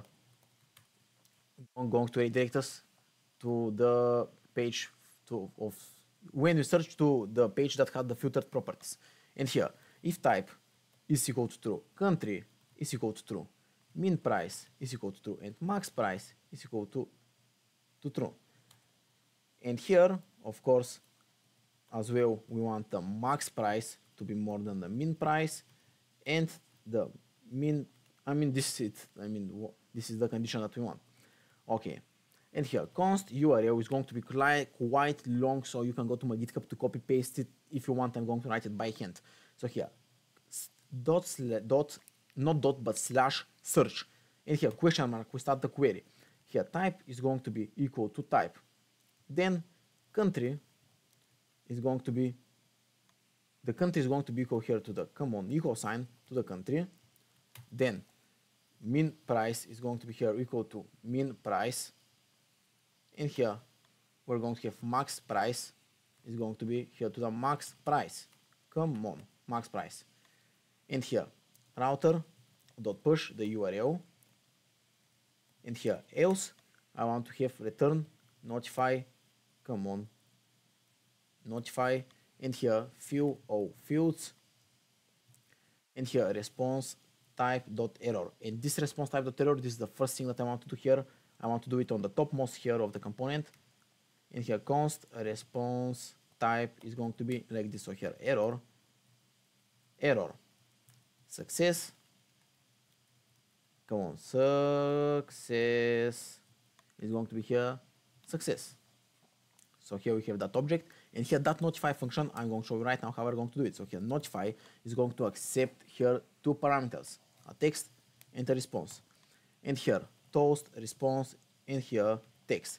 This is it, and here it's not with a square brackets, but of course parentheses. So this is how it's going to work. In this toast, we just need to import it here. Actually, do we need to import it? I mean, I have the toast container. No, this is it. You don't need to import anything. This is it. So right now, we don't have the search page ready. We're going to make it a little bit later. But right now, we have the search model, and I want to show you how it looks. Of course, it looks terribly ugly because we have not written the CSS. Of course, let me go to the CSS and let me go. It's going to look very nice. I promise you. So here, let me go here and okay, I can make it like this. So here dot container is going to be a background color of RGBA 000.6. So it's going to have a black overlay. Position is going to be fixed. Overflow is going to be set to hidden. Top is going to be 0. Left is going to be 0. Height of 100 VH. Width of 100 VW. Display of flex. Justify content of center. Interline items of center. Dot wrapper is going to be position relative. Width of 20%. Height of 37.5%, padding, border radius, and then we're going to do a padding, so border radius of 12 pixel, padding of 2 IRM, background color is going to be white here, display of flex, and flex direction is going to be calm. So right now, little by little, you see what is happening, but of course, we still have a long way to go here for the CSS to make it look nice. Then, dot wrapper in the title inside, we're going to actually without that, I have written it on my other monitor. I see that I have written it without it. It's going to be text align of center, then margin bottom of 5 IRM, font size of 28 pixel, and color of 333. Then dot wrapper, and here the dot step underscore 1, and then the dot inputs container is going to have a width of 100%, display of flex, gap of 3 IRM. Then dot wrapper, the dot step underscore 1, the inputs container, and then the input, then the input wrapper, and then the input element, just like it, is going to have a width of 100%, padding of 0.5 IRM, border is going to be none, outline is going to be none, and border bottom is going to be 1 pixel solid var primary orange. Then I want to target the input wrapper, just like this here, and I'm going to do it above. I don't know why I have written it in my other monitor below, so just above to make it better. And here position is going to be relative, then width of 100%, border none, and outline is going to be none. So right now you see we are getting closer and closer to our desired look. Then here below it, I want to write here for the labels here. So dot wrapper, I'm going to make a very nice animation with the label. You're going to like it, I'm sure. Here step 1, step underscore 1, again inputs container, the input wrapper. I'm going to even make it on a new line here because it's getting quite long for me. And here the label first child. So this is the first label, and it's going to have a position of absolute. Then it's going to have a color of 555, left of 0.5 IRM, not minus but just 0, bottom of 0.5 IRM, in transition of 250 milliseconds all. Then I want to copy this here, and here last child is going to be like this here. So positioned absolute, then color of 555, come on, then left of 0.5 IRM, bottom of 0.5 IRM, and transition is going to be here of 250 milliseconds. So basically the same stylings, so you can just copy paste them as you see. Then I want to do it like this. So here wrapper, again I want to copy this, but I'm going to show you the difference. So here we copy those selectors, and here instead of just label first and last out, just label, and then here into the input wrapper, focus within. I'm going to show you what this means. This means that if something inside the input wrapper, like an input field or the text area gets focused, then we're going to apply those stylings. So again, I'm going to make it color of 777, then left of 0, right bottom of 1.5 IRM, and font size of 12 pixel. So right now, you see how beautiful is that animation. Here you can write something, let's say, you can write something, and I like this animation a lot. Of course, when it gets bugs, it's not that nice, but you see when we write here, I personally like it a lot. Okay, then I'm going to give here a wrapper, and here dot step underscore 2, and here select container, and here display of flex, justify content of center. And if I don't forget later, we can fix this so when there's a value, it doesn't get back when it's out of focus. It's not that hard to fix. If I don't forget, I'm going to do it. Then dot wrapper, and here step underscore 2, and select container, and then the dot type is going to be width of 50%, outline is going to be none, then text align is going to be center, font size of 18 pixel, padding of 0.5 IRM, and background color is var slash dash dash, primary orange, then color is going to be white, and border radius of is going to be 8 pixel. Then we go to the third step, and I'm going to actually try to fix it, don't worry. Then dot wrapper, the step underscore 3, and then the select container is going to be here, display of flex, justify content center. Then dot wrapper, the step underscore 3, and then the select container, and then the country is going to be width of 50%, outline is going to be none, then text align is going to be center, font size of 18 pixel, padding of 0.5 IRM, background color is going to be var here slash primary orange, just let me scroll down, color is going to be white, and font border radius is going to be 8 pixel. And lastly, I want to have the close icon, cursor of pointer, position is absolute, top of 12 pixel, and right is going to be 6 pixel. So right now it's positioned just like this here, nice. And then of course we're going to make the buttons just in a second. I just want to fix this here, and I wonder how it's going to be appropriate to fix it. I have an idea. So here I want to have a class name which is going to be dynamic. So if is focused, I'm going to make it how I want to name this here, I wonder. I'm going to do it just now. Guys, actually, instead of trying to do this thing, it's much easier here. The only thing that I've changed during the time that I stopped recording is instead of making, here I'm going to make a comment, instead of bottom to be 0.5 IRM, I made the bottom to be 1.5 IRM. And here, when it's focused, I'm going to show you from bottom 1.5 because that was the previous value, and right now it's bottom 2 IRM. So it's a little bit up, oops. As you see here, and when I focus, you see how it is. It's much better, and I don't want to lose time fixing some styling, so it's still working and still looking nice. Great.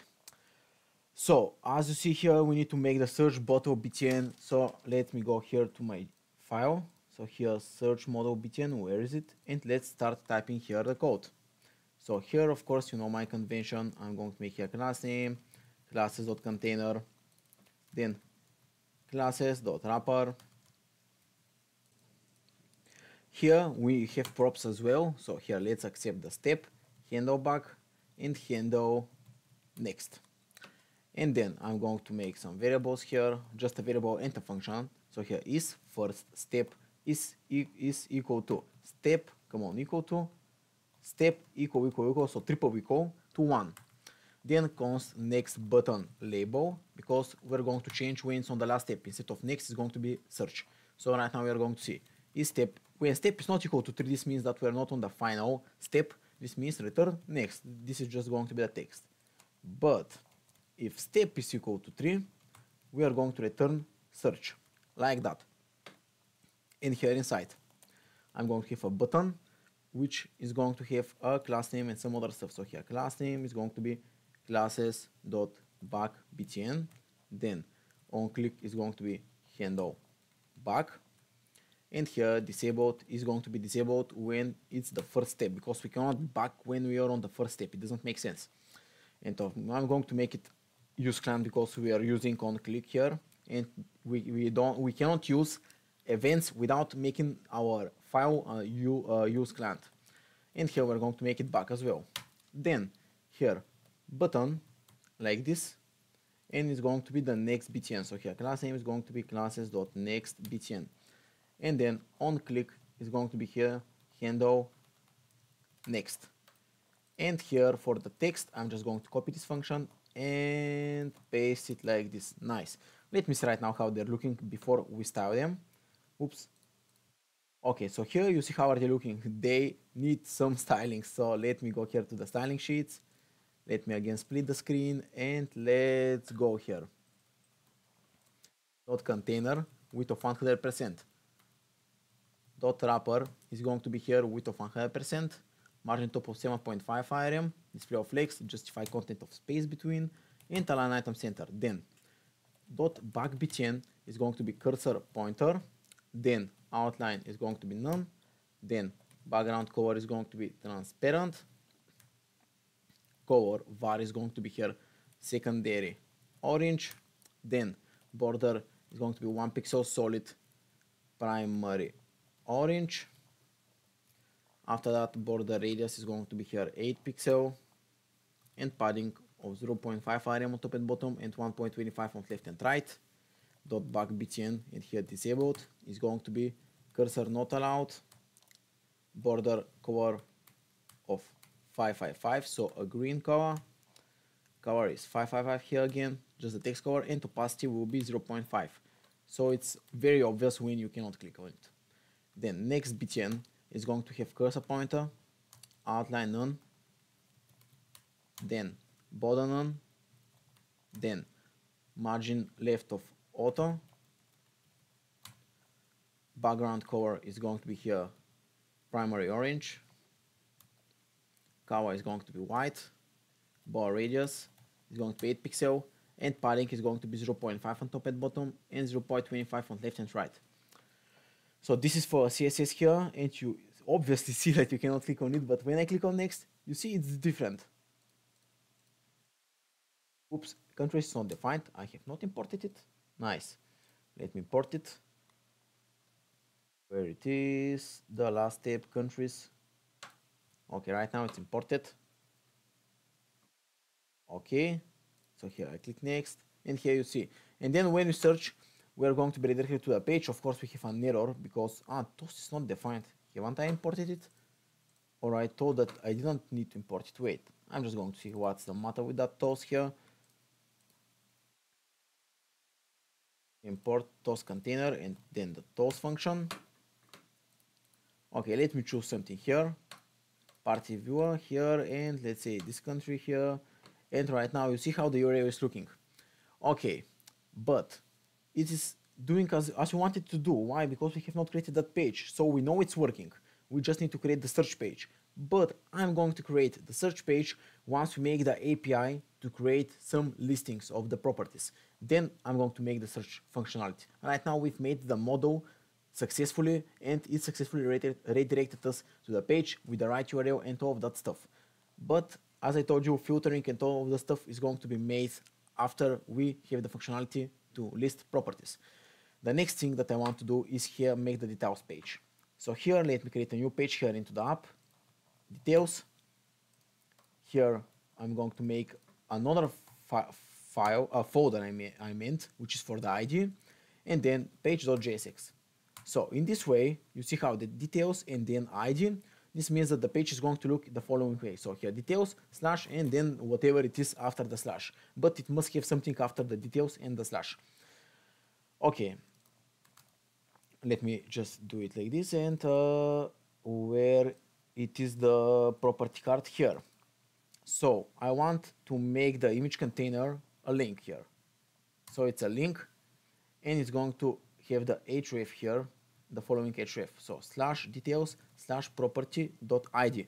I'm going to make here a comment to do here, to do change it to id after we make the API and the listing functionality.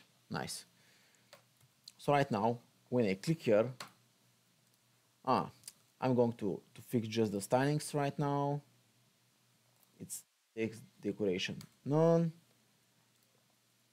This is for the image container and I want to make it display block. Okay, right now it works. So just to the image container inside the property card, add display block and position relative. Not position relative, but display block and text decoration none. Just this one. Okay, and right now when I click on it, you see how I'm redirected here to the details and one. And right now we are going to work with dummy data, but then of course everything would be dynamic with an API. So here I'm going to make the page called details and let me start typing the code here inside. So here I want to get here a router. We are going to need it later, but I just want to get it from now. Here, as I told you, it should be it must be navigation. It's not a should, but a must. And then const id is equal to ctx.params.id. Here we get the ctx. It is provided by default here from the Next. And let me see here property. Okay, right now I'm going to make here that property state. Come on, const property set property is equal to use state an empty string. And then I'm going to make a use effect here, which is going to get that property. So here, const fetch property. Right now, we don't have a server, that's why I'm writing it like this. So the property would be fetched the following way. So here, as you remember, we have the properties data. And here, from the properties data, const property is equal to properties data dot find property, or just p for short, p dot id is equal to the id. Like this. And here I'm going to make them both to string because I think it's not that I think, I'm almost sure that here we get it as a string, but here it's a number. Just to avoid any confusion, errors and debugging, I'm just going to make it that way. And then set property is going to be set to that property. Oops, like this. And here, of course, we call the function. And let me console log here the properties. Okay, we need it as a use client. It's 100% correct. So here use client, here inspect, and here we get the object and here we get it. So here is a party viewer Italy. I want to click on something else. Let me click on, let's say this here. So it's an ID of 4 as it's here. So it's getting the correct. Here it's country India, so it's a different country. The viewer is located on the beach facing the mainland and all the stuff. Even though, I mean, here country India, title Italian, viewer. I'm sorry guys, it's just a mocked data. Then we're going to make dynamic everything as you want it to be. Okay, we are ready with this part. Let's start typing here the JSX. Here, class name is going to be classes.container. Come on, I have not made a CSS file. So here, details.module.css, and here import classes from dot slash, and here let's start. So classes.container, then classes.wrapper, then I'm going to have image container. So here image container, and inside of course we're going to have that image here. So let me import it. Here source is going to be property dot image, like this, and here height is going to be 750 pixel and width is going to be 1000 pixel. So here in a string 1000, like that. Below that I'm going to have a span, which is going to be here the category. So here class name is going to be classes.category, and here property dot type. Then below the image container, so below the span and the div, I'm going to have here classes dot property data, and here I'm going to have classes dot property section, and then h2 with the class name here is going to be of a title, and then property question mark dot title. And here I'm going to make it is owner. Right now it's going to be just a variable just standing like this. So here const is owner is equal to true. Then we are going to make it with the we're going to check if the JWatch token is there, the user is logged in, and that kind of stuff. Right now it's just a dummy variable. Here of course I make a condition, and below then is owner, and here I'm going to, it's just like this, so it's a 2 ampersand, it's not going to be with a question mark in the colon, so it's like that. And here I'm going to have classes dot controls, and then I'm going to have a button which is going to have the on click is going to show me handle open edit model, and here I'm going to have the following icon which is going to be BS, come on, BS fill pencil fill, this icon. And then I'm going to have of course another button, but it's going to be with an on click of handle delete, const, I mean not const but handle delete, on click handle delete. And then we are going to have another icon which is again BS fill trash fill, just like that, trash fill. Great. And here below that div here I'm going to have another classes dot property section. We are going to have several property sections, which is here an h5 of country, and here property question mark dot country. Then I'm going to have an span with a class name here of type, so here classes dot type, and here property question mark dot type.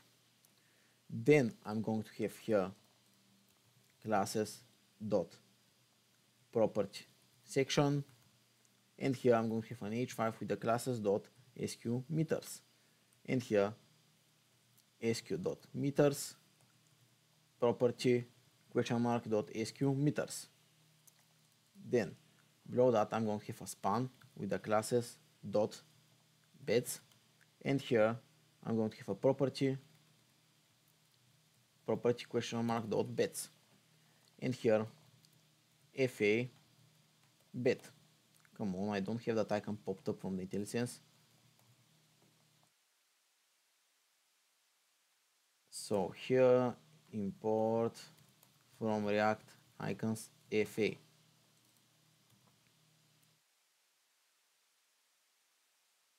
Okay, then below that span and below the div here I'm going to have again a classes dot property section.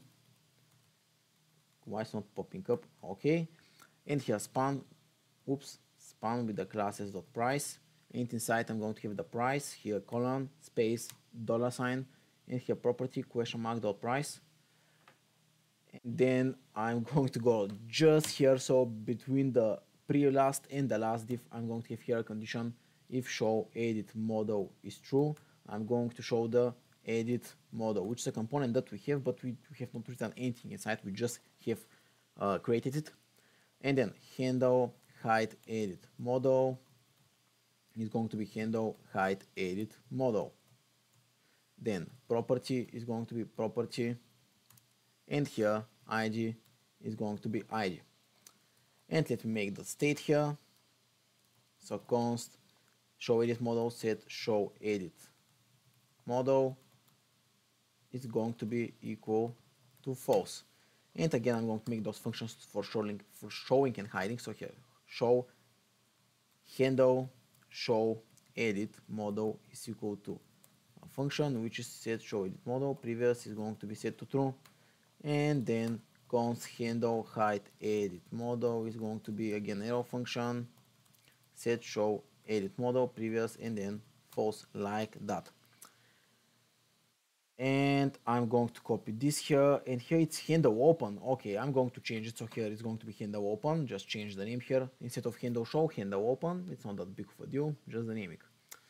I'm thinking what else is, are we Wait, I want to refresh the page and see where we are at. Handle delete is not defined. Okay, we're going to define it. So handle delete. I'm just going to declare it. We don't have the functionality yet to delete. Okay, right now everything pops up and here is the text and all the stuff. So let's go into the CSS. So here the details.module.css and let me start styling. Just let me close this here and let's go. Okay, so dot container is going to be here margin top of 8.5 IRM, then height is going to be calc 100 VH minus 65 pixel, then width is going to be 100%, then dot wrapper is going to be here height of 100%, width of 70%, and then margin of 0 auto. Then dot image container with a position of relative, height of 67%, which is 2/3, and then width of 100%. Then dot image container image is going to be height of 100%, width of 100%, and object fit of cover. So let me right now see how it is. Okay, it's looking much better. Then let's continue here. I'm going to target the category here, so image container, and here dot category, position up, come on, position absolute. Then I'm going to have left of 0. Then I'm going to have white space of no wrap. Then I'm going to have back color of variable here, secondary orange. Then I'm going to have color of white. Then I'm going to have padding of 0.75 on top and bottom and 1.5 on left and right. Then font size of 20 pixel and border bottom right radius. And here's going to be 8 pixel. Then property data. And here we're going to do a width of 100% and padding of 1 RM. The next is the property section, and here we're going to apply a width of 100%, margin bottom of 2.5 RM, display of X, justify content of space between to space them out, and align item center. After that is the title, so a title is going to receive a margin top of 1 RM, a color of, it's a primary orange, not secondary, so here primary orange. Then it's a font size of 38 pixel. Then dot controls is going to be here display of flex, align items of center, and gap of 1.25 IRM. After that, controls, and here button is going to be cursor, pointer, border, none, padding of 0.5 IRM, background color of green, color is going to be white, width of 50 pixel, height of 50 pixel, border radius is a 12 pixel, display of flex, justify content of space between, of center, no space between, this time is center, and align items of center. I don't know what popped up here, so align items of center. We have still some styles left, so let's go. Then it's controls, and we target the first button, so here button first child, and it's going to have a background color of green. Oops, just green. I'm going to copy paste this, and here instead of a first, change it to a last. And here instead of green, we're going to change it to a red color. So green is for editing, red is for deleting. Then dot country is going to have color of var, and here primary orange. And then font size of 20 pixel, like that. Type is going to have a color of 666 and font size of 18 pixel. After this we have the SQ meters, so square meters, color of primary orange, and then font size of 20 pixel. After that, dot beds is display of flex, align items of center, gap of 0.75 RM, color is again 666, and font size of 18 pixel. And lastly, here we have the price, and the price is again color, here it's a primary orange color, font size of 20 pixel, and lastly font weight of both. So we can see how our page is looking. It looks amazing. And here, well, I don't see the price. Let me go here to the dummy data. So here I haven't written a price. Okay, we're going to write it just now, and there's no problem. Here price is going to be, let's say 1, 2, 3, just to have a value. Okay, great. Here we see it. And what else do I have here? I have written all of the JSX, and here of course we don't have that function written because we haven't set up our API. And before I set up my API, I want to make the login, and actually with login I'm going to set up a part of my API. So guys, let's head into our I'm going to show here. So here we have the app. We're going to make an API folder. And inside the API folder, I'm going to have here three other folders. So one is auth, the next one is register, and the final one is property. And the first one that I want to touch, here into the API. So here you see we have three folders, auth, property, and register. The first that I want to touch is going to be the Next-Auth, which is for login. So here inside the auth, you write, so look careful, this syntax is kind of weird, I know. Dot, dot, dot, so you have three dots and Next-Auth. Next-Auth. And inside it, you have route.js. And you remember how with pages here, we have page.jsx. In order for your route to work, you must name it as a route.js. That is not a convention, not a preference, this is a must. API is route.js, and for pages in the client side, here as you saw, the React pages, they are page.jsx. So here it's a must. As I said again, it's not optional. You must write it like this here. And let's start typing it here. So import Next-Auth from Next-Auth slash, not slash next, just Next-Auth. Then import credentials provider. Why doesn't pop up? So here import credentials provider from Next-Auth slash provider slash credentials. Then import user from model slash model slash user. I'm just going to create the models in a second after I create this file. Import sign JWT token. I'm going to create this function soon as well. Here from slash lips slash JWT. So this is just a user model. If you have encountered Mogul schemas, this is basically a schema, and this is for creating the JWT token. I want to have a separate function instead of cluttering all my file. It's better for readability. And here bcrypt from bcrypt, and here we import db from slash models, not models, but slash lips slash db. This is basically for starting our database, our connection to the database more specifically. I'm going to create, I want to move it like that just to show you. I'm going to create those three things here after I write this file here that I mean. So don't worry, I'm going to write them. And here const handler is equal to Next-Auth, and here parentheses and an object. First, it's a providers. And for providers here, I have credentials providers. Here again, parentheses and curly braces, and inside type is going to be credentials, then credentials, and here username is going to be label, email, then type is going to be a type of a text, and here placeholder is going to be John Doe. Then password is going to be here label, and here password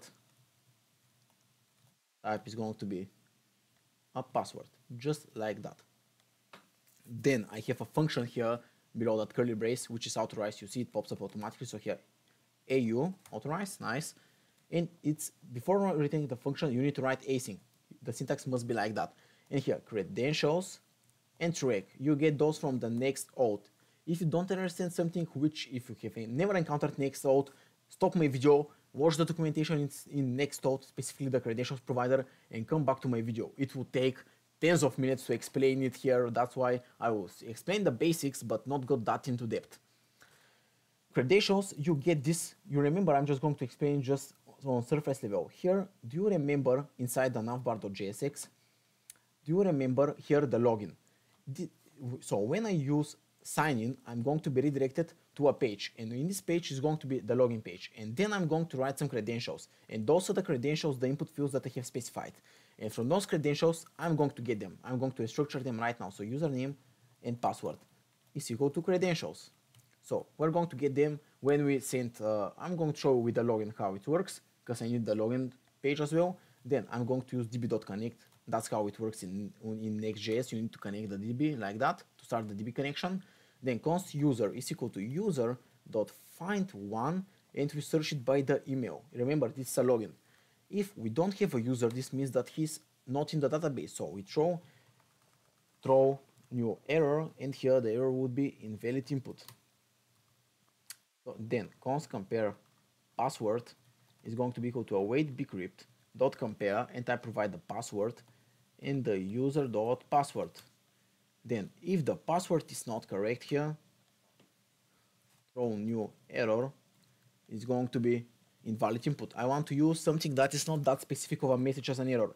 It would be bad for security reasons to specify here invalid email and here invalid password. But for security reasons, that's why it is better to not be specific. That's why I write invalid input. It is 100% consciously that I do it. Then password, and I get the other things here. So current user is going to be equal to user._doc.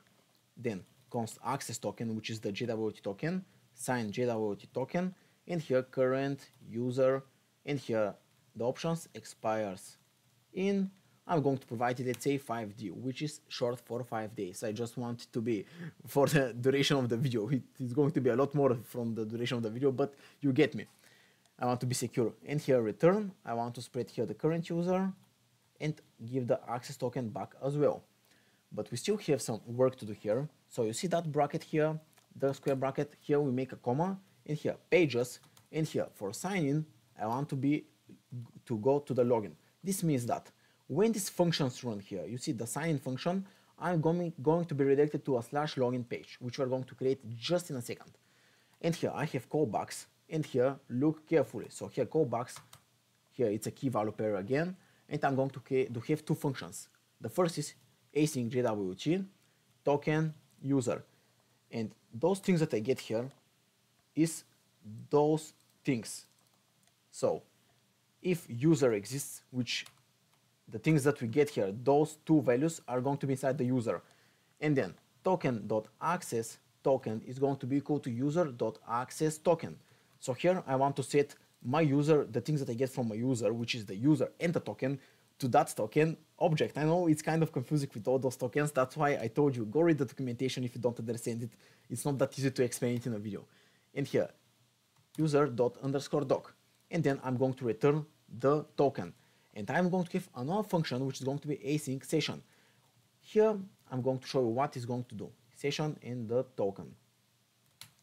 So when, imagine that I want to make a condition here, because here it's locked into true. I'm going to use the use session hook. You see it pops up here, use session hook. And this use session hook is going to get whatever we're going to write here in the session and return it. So whatever is returned here, we're going to get it back. And here right now, I don't need it. I'm going to use it just soon, but right now I'm still going to set it like that. And where is it? I'm just going to delete the import and continue. And here, if the token is true, so this token that we are going to get here is that thing that we return here. So what we have here, return here, and it's here. Session.user._id is going to be token._id. Session.user.access token is going to be token.access token. So this is what we're going to get back when we run the use session hook that you saw here. And the lastly here we export handler as get, like that, and handler as post.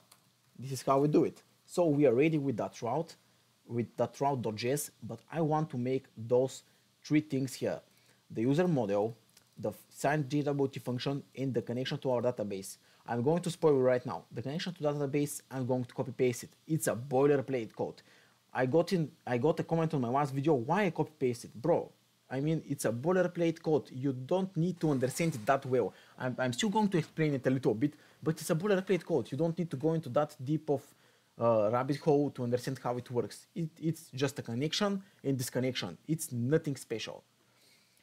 Okay, and here the user, here I want to make the user.js, and I'm going to make as well a property.js because I'm going to need it later.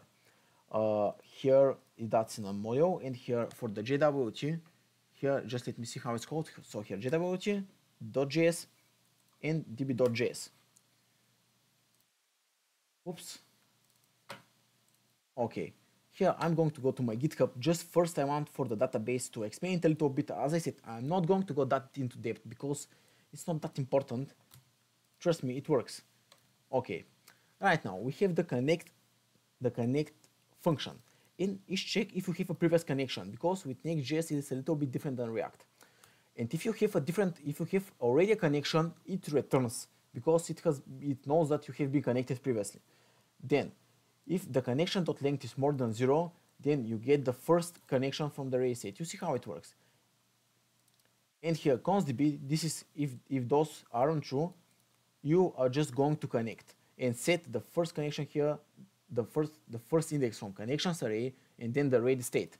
This is how it works. And here the disconnect, you see how it works. It's just await.disconnect. Basically, as I said, let's not go into depth. Connect function is for connecting our database. Disconnect is for disconnecting our database. It's not that hard to understand. As I think, in my opinion. Okay, enough talking. This is for the DB. Then for the JWT token, let me import JWT from JSON Web Token. And here, export function sign JWT token. And here, payload.options. And here is the if we don't have an option, it's just an empty object. That's what it means. Then const secret is equal to process.env.jwt underscore secret. We're going to make env file right now. Then const token is going to be equal to jwt.sign payload.secret and then options. And then export function verify JWT token is going to be here token. And then try catch, and here is going to be console.error, and here is going to be error return no. So this is for signing. You probably know that function if you have encountered JWT. And then const secret is going to be process.env.jwt underscore secret. And here const payload is going to be jwt.verify token dot secret. And here return payload. And guys, I want to say one more thing. If something is confusing to you, just stop the video and read the documentation. I try to explain things concisely, but if you want to go into depth, a video which is on average 4 hours will take twice as much time, and I don't think I'm going to get as much views because some people, I think probably more than half of my viewers probably know almost everything here that I write. Sorry for telling you this. Let's go back to the code. So we are ready with that JWT. What I have to do? Yes, the user and the property model. Okay, here const mongoose is equal to require mongoose, and it's completely normal, guys. If you don't know something, just go read the documentation. I've read hundreds of hours of documentations and stuff. Here, then user schema is going to be equal to new mongoose.schema, and here username is going to be type of a string required of true, and unique is going to be set to true. After that, I'm going to have email, and here type is going to be string, required is going to be true, unique is going to be true. And I'm going to have two more here properties, which is going to be the password here, type is going to be string, required is going to be set to true, and minimum is going to be set to 6. And I'm going to have here phone number. I'm going to show you later how we're going to do it. So here type is going to be, I'm not sure if it's okay, let's make it a number. And I'm going to have here a minimum, let's say of, I don't know, let's say 8. And then time stamps is going to be equal to true. Export default, and here mongoose question mark dot models, it's a lowercase, so here like this, and here user. This means that if we have a model, if you don't have created a model, we're going to create one. But if you already have, why would we create another one? I know the syntax is a little bit different than in Node.js or React, depending on what we're writing here. It's a little bit different. You may be confused. No worries. I was confused as well at the beginning when I started to learn Next.js. Okay, then we have the property here. So const mongoose is equal to require mongoose, and here const property schema is equal to new mongoose.schema, and then current owner is going to be here a type of mongoose.types.object id. Then ref is going to be here user. Come on, and here it's required set to true, like that. Then I'm going to have here title. That schema is going to be a little bit bigger than the user one, I'm telling you right now. Then string required is going to be true. And if you don't know what's required to true and those mean, this means that we cannot create the schema without providing the title value or whatever it is. Let's say here it has a required as well. And here we have a minimum of 6 characters. So we must provide the title and it must be 6 or more.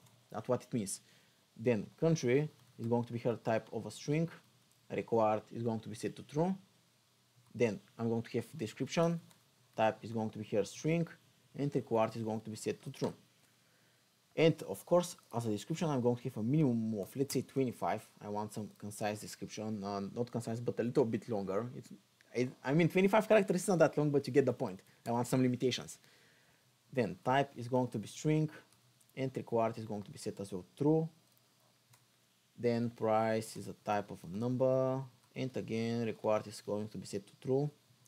Then I have SQ meters, which is a type of a number, and then required is going to be set to true, and minimum of 15.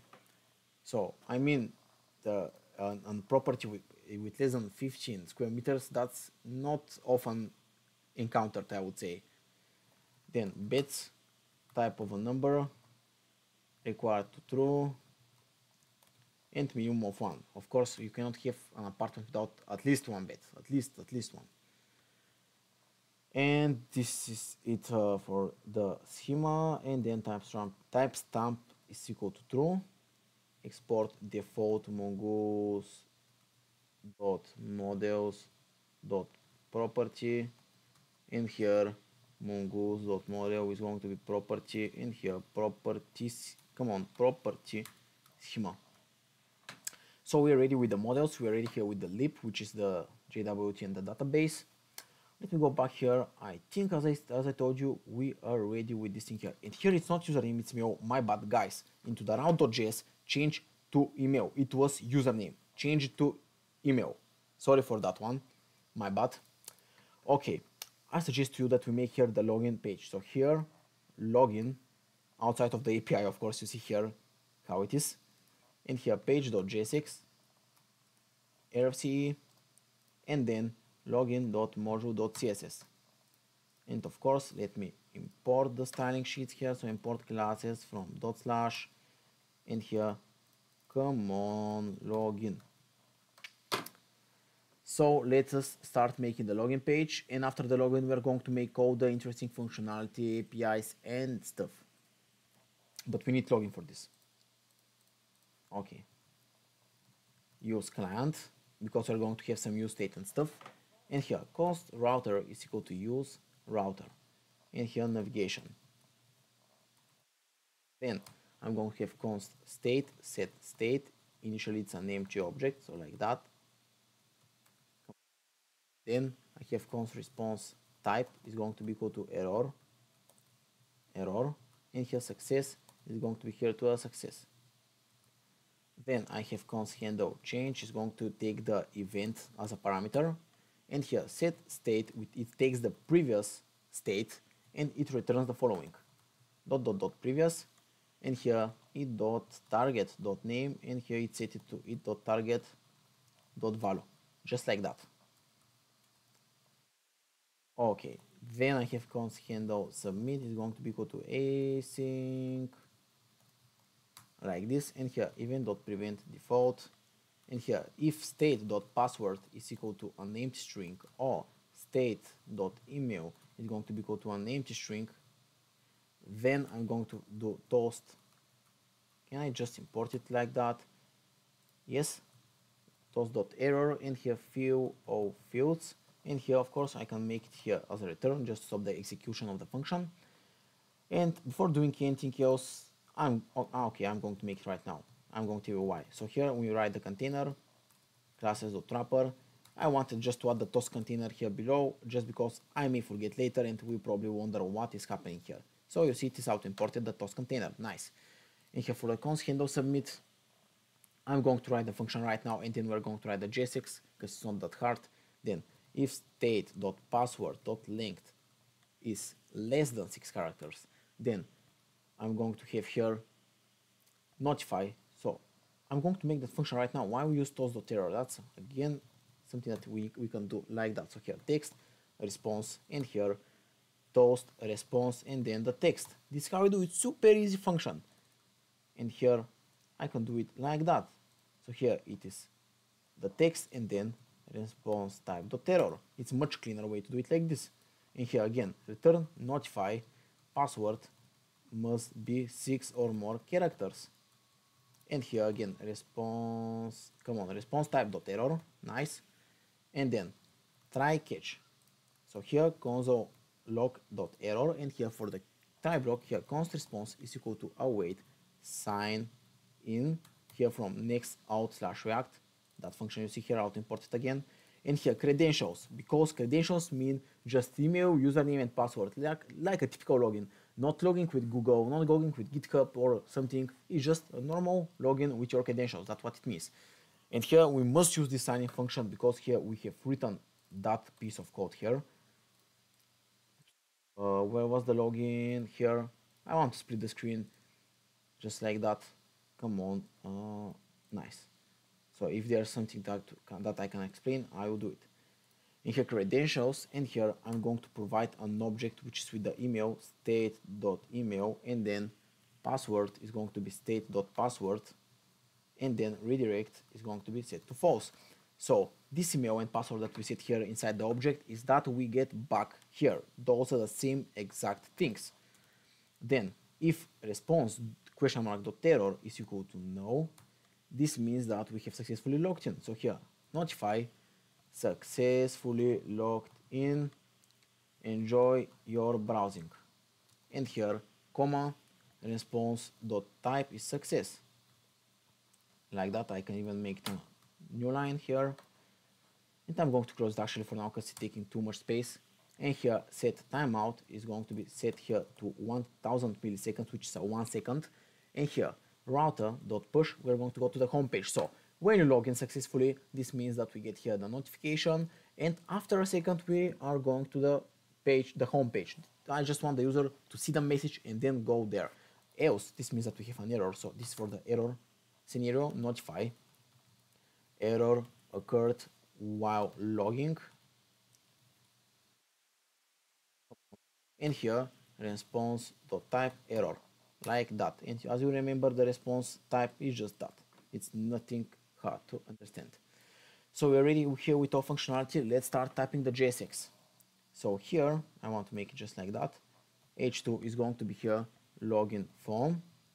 Below that I'm going to have here form, which is going to have here on submit. So here on submit is going to be handle submit, common submit, and inside that form here we're going to have classes.input wrapper, and here I'm going to have a label, which is common label, and I want to delete this one. Okay, so label with an HTML4 of email, and here I'm going to type email, and below that I'm going to have an input field with a type of an email. Name is going to be email, and you probably wonder why I type this property. Because of this here, it gets the name of the target. That's why. And here on change will be that function that I just showed you 5 seconds ago, the handle change. Then I'm going to have classes of input wrapper, and here label is going to be here password, and here HTML4 is going to be a password, and again we're going to have an input which is a type of a password. Name is going to be password as well, so here password, and here on change is going to be handle change. And oops, let me go here to my login, and right now why displaying me logout? Because I've done some variable here. I want to display it as a false. Okay, right now I want to click on login. Something happening. Okay, I was redirected, so okay, it's working. And if you wonder here in the navbar earlier why I did instead of its equal I did includes, because you see here the URL, I just wanted to write .includes. I know there's login, I know it's a login page. It's better, it's readable and it works. Okay, and here of course we need a button below the last input wrapper, which is going to be .classes.login_btn, and here is going to be login. And let me go here to the CSS because we need to make it look great. So let's go. Let me split the screen again and let's go. .container is going to receive here a position of relative, then height of 100 VH, width of 100%, then background color is going to be RGBA 000 0.75, 65 not 75, my bad. Then background image is going to be URL, so we'll look closely. /asset/estate1.jpg.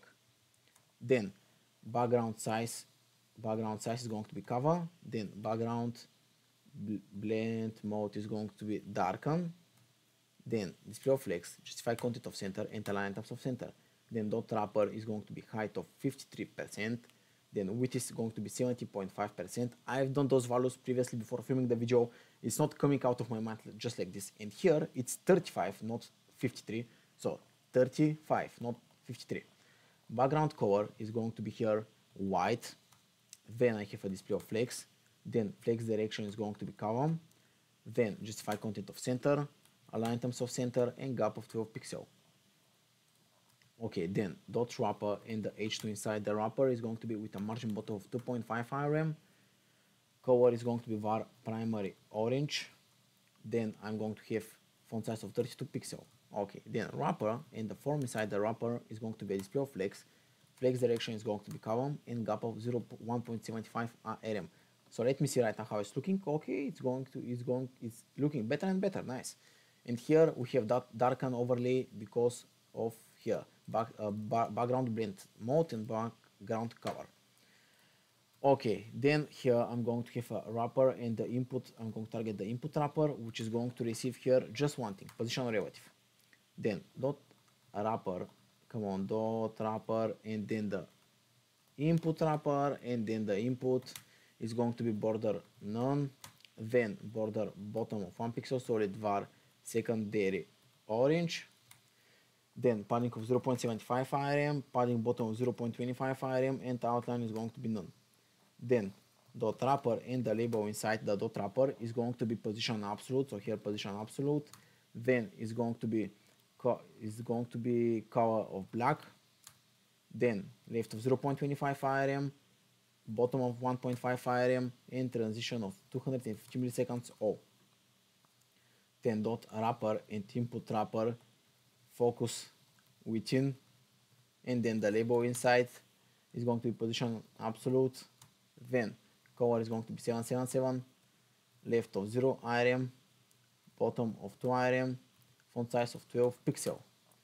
Then dot login btn is going to be here a width of 80%, margin of 0 auto. Then is going to be margin top of 2 rem, padding of 0.5 on top and bottom, and 0.75 on left and right. Border is going to be none, outline is going to be none. Then font size of 18 pixel, border radius of 12 pixel, background color is going to be var primary orange, and color is going to be white. So right now this is how it's looking, and when I hover you see how it has the same effect. So you can type your password, you can type email, and that kind of stuff. Nice. And you know, the login and register page are usually very similar. I'm thinking about copy pasting them because they are super similar, like 95% similar, but I'm actually going to write it from zero. If you want you can copy paste them, but for the people that hate watching YouTubers copy paste, I'm here. Here not in the API, but here the page. I mean, I copy paste as well sometimes, but nonetheless, let's start typing here. Okay, so here let me import. Okay, so here why I imported like this, it's imported classes from like that. Then I'm going to have here inside the register, oops, const router is equal to use router, and after I make the register I'm going to try the authentication because I cannot log in without registering. Then const state, then set state is equal to, come on, is equal to use state. Okay, then const response type is going to be equal to error, and here error, and here success is going to be success. Come on, success. Nice. Then const handle change is going to be taking the event again. Oops, set state, it takes the previous one, and here return question mark dot, and then e dot target dot name, and then e dot target dot value. Here I then have const handle submit, here async, and of course event.prevent default you always do that because the page will otherwise refresh because it's a default behavior. Then if state dot password is equal to an empty string, or state dot email is equal to an empty string, or state.username is equal to an empty string, then I'm going to return notify field of fields, and here response type.error. Then if state.password.length is less than 6, return notify password must be 6 or more characters long. And here response type.error. Nice. Oops.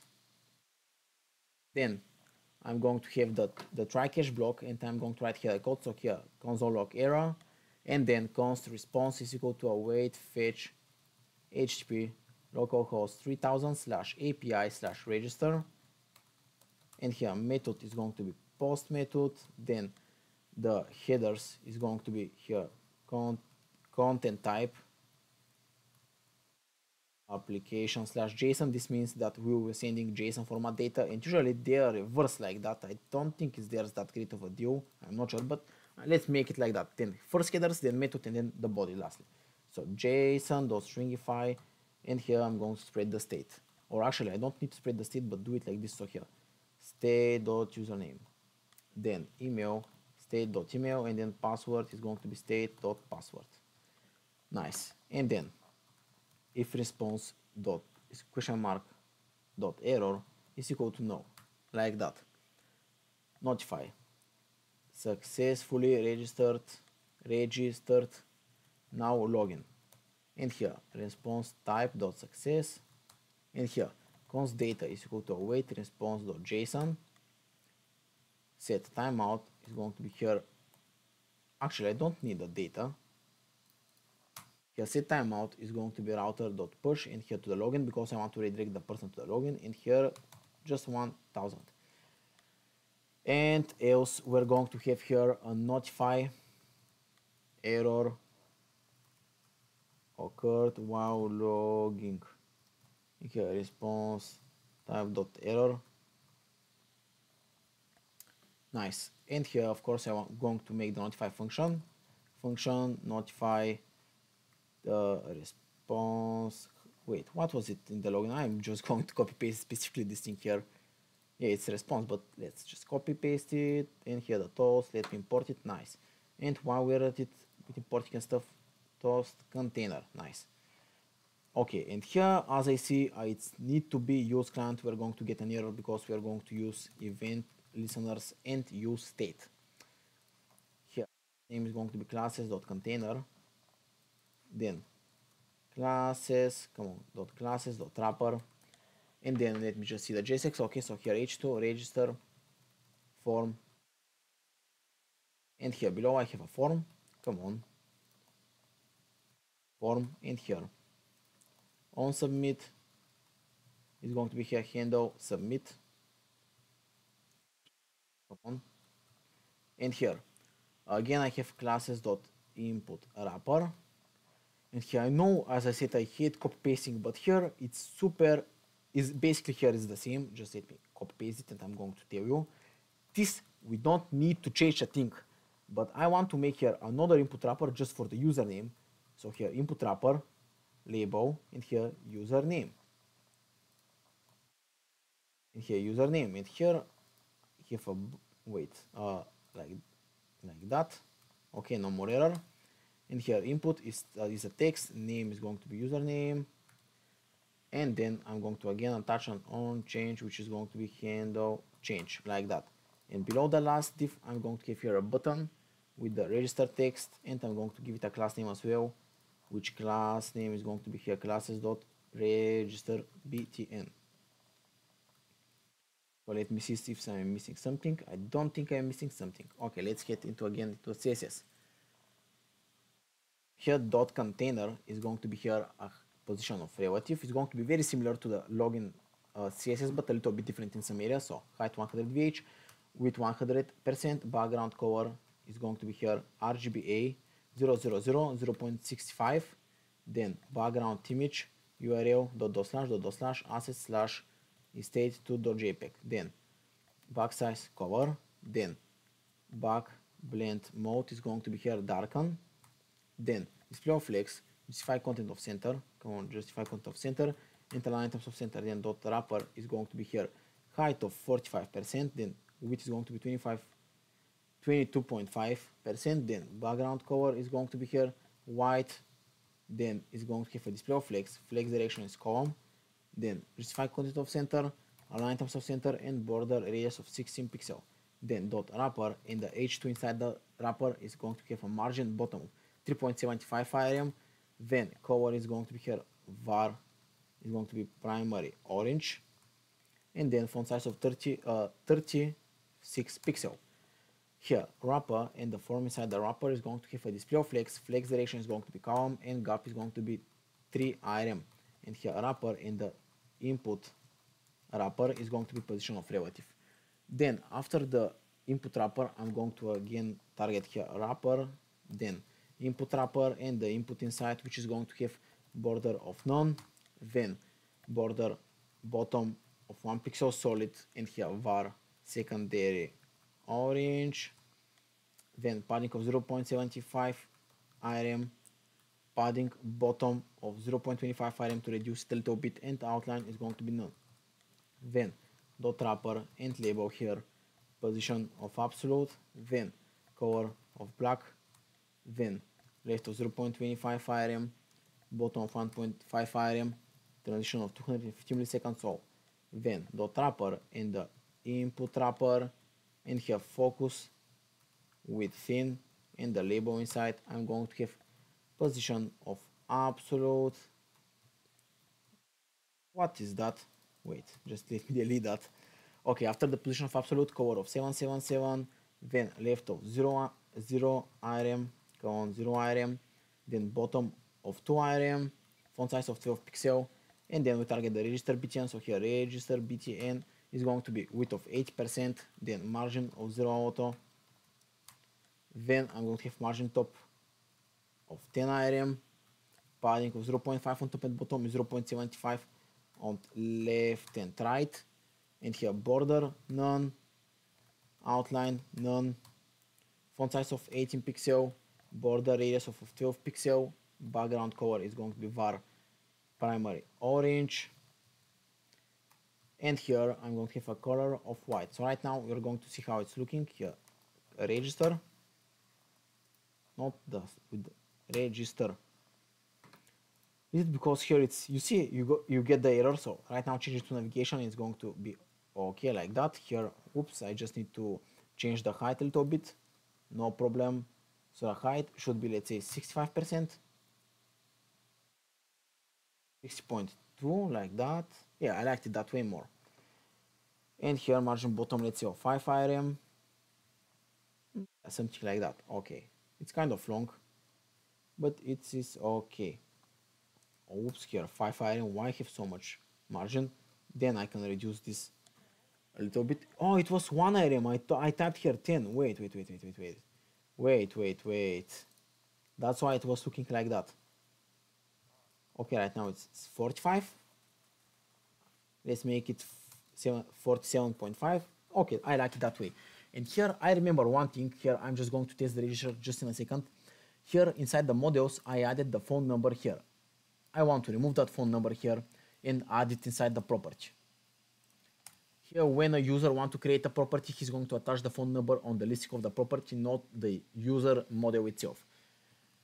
Okay, I want to console log the data here inside the register just to see if it's working as I want it to work. So then I'm going to give here console data is equal to await response.json console log data. And here, let's say John Doe 123, the email is the same at gmail.com, and password 123123. And right now, oh my god, I remember I have not created the API of the register. So this is the last part before trying our register. Luckily, this is a very easy thing. It's basically 20 lines of code, so we're not going to go slow with that. Here, register route.js. And here, import db, then, import here bcrypt from bcrypt, and then import user from the models user. Then export async function and here we give the name of whatever is the request method. So here it's a post. We don't try to register something. It must be like that. Caps, it must be uppercase like that. We take a request, and here a try catch, and here for the return I'm going to write return new response, and here is going to be error dot message, and here is going to be status of 500, and here inside the catch, inside the try block here, await db.connect, then console, then const, we take the username, email, and password from the await request.json. I know the syntax is a little bit different than Node.js.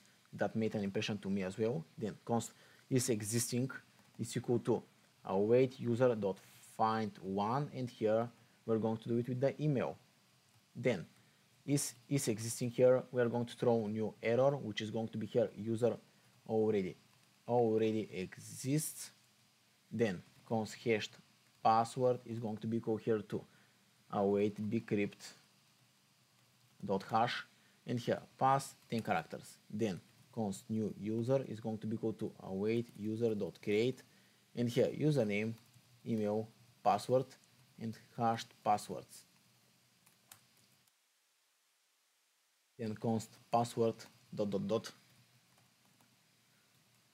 new user dot underscore doc, and here return new response, and here I'm going to name this to pass because I get an error like that. So here pass, and here change it to a pass. Yeah, that's why here I have written it pass. I just didn't see that from my other screen. And here new response, of course, with a space here, is going to be json.stringify the user, and here we return a status of 201. This means successfully created. Great, that was the register. As I told you, it's super easy. How many? 27 lines of code here with all those spaces and the imports. It's super easy function. Nice. Okay, right now I can try it. So right now I'm not sure if it's going to work from the first try. We can only see. Click register. Here unexpected token URI is not a valid JSON. Let me see what's the matter here. Is it maybe here HTTP localhost 3000/API/register? I'm going to see what's the error. Guys, the error was a very simple one. This is because we need to create a .env file for the Mongo URL and all other stuff. So here Mongo underscore URL. Here I'm going to get it just now for the JWT secret. Let's say secret 123, just something random. Of course, in a production application, you want much more long and complex secret, much more. This is just for development purposes.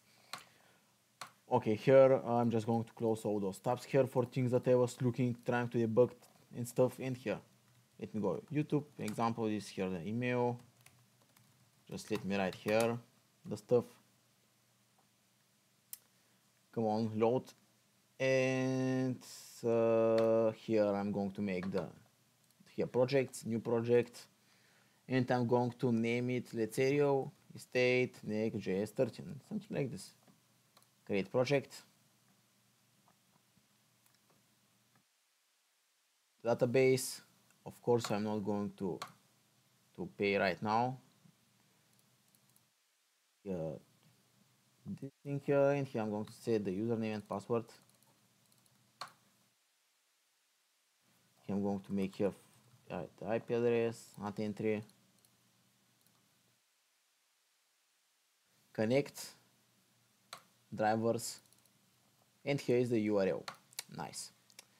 And here I'm going to paste it in here instead of here inside the brackets and the password. Just copy paste whatever you have written. I've made the username and password the same because I don't want to forget the password right now, development purposes, blah blah blah. Of course, in a real application, as I told you, things are much more complex for security reasons and stuff. Okay, I'm going to restart my server because I know when I touch env files, I need to restart my server.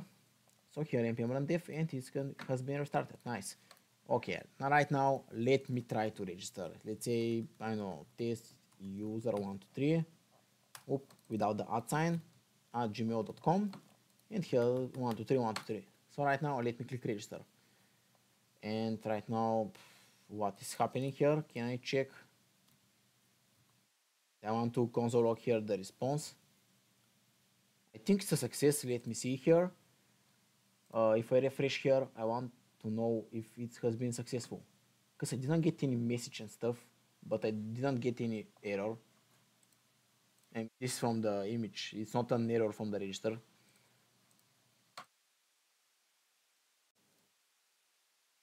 Guys, the register worked. I'm going to show right now. It was just that I forgot to place the toast container. As I told you earlier, I forget some things, especially like filming a long video. So instead of complaining, I'm going to show you right now. I have not changed anything in the code. Right now, when I click register, you see successfully registered. Now login. I'm just going to copy here the email. And why it's not redirecting me? Wait, I want to check out here. So here inside the register, here I should be redirected to the login page. Oops, like that. Here let me try to register with a new account. Right now I think I will be redirected. Yes, right now I am redirected, so no problem. Okay. Oops. Let's see here, browse collections, some user. I want to log in with some users. Some user here, that's one that I created earlier. So here test user 123 at gmail.com. 123 123. Logged in, enjoy your browsing. And right now I am redirected here. But you see here the navbar. I want to change this navbar here. So to change our navbar here, we are going to first, of course, we need to go to the navbar, and here I want to delete this thing here. And here I want to get the data and rename it to a session. This is what the syntax means. You get something and rename it. And here the use session. But in order to use session, here I need to go where it is to the layout, and here I'm going to uncomment this here. Right now we need it. And here I'm going to remove this comment. Use session must be wrapped in session provider, but it is indeed wrapped in session provider. Come on, I need to refresh the page probably. Why nothing is popping up? That's weird.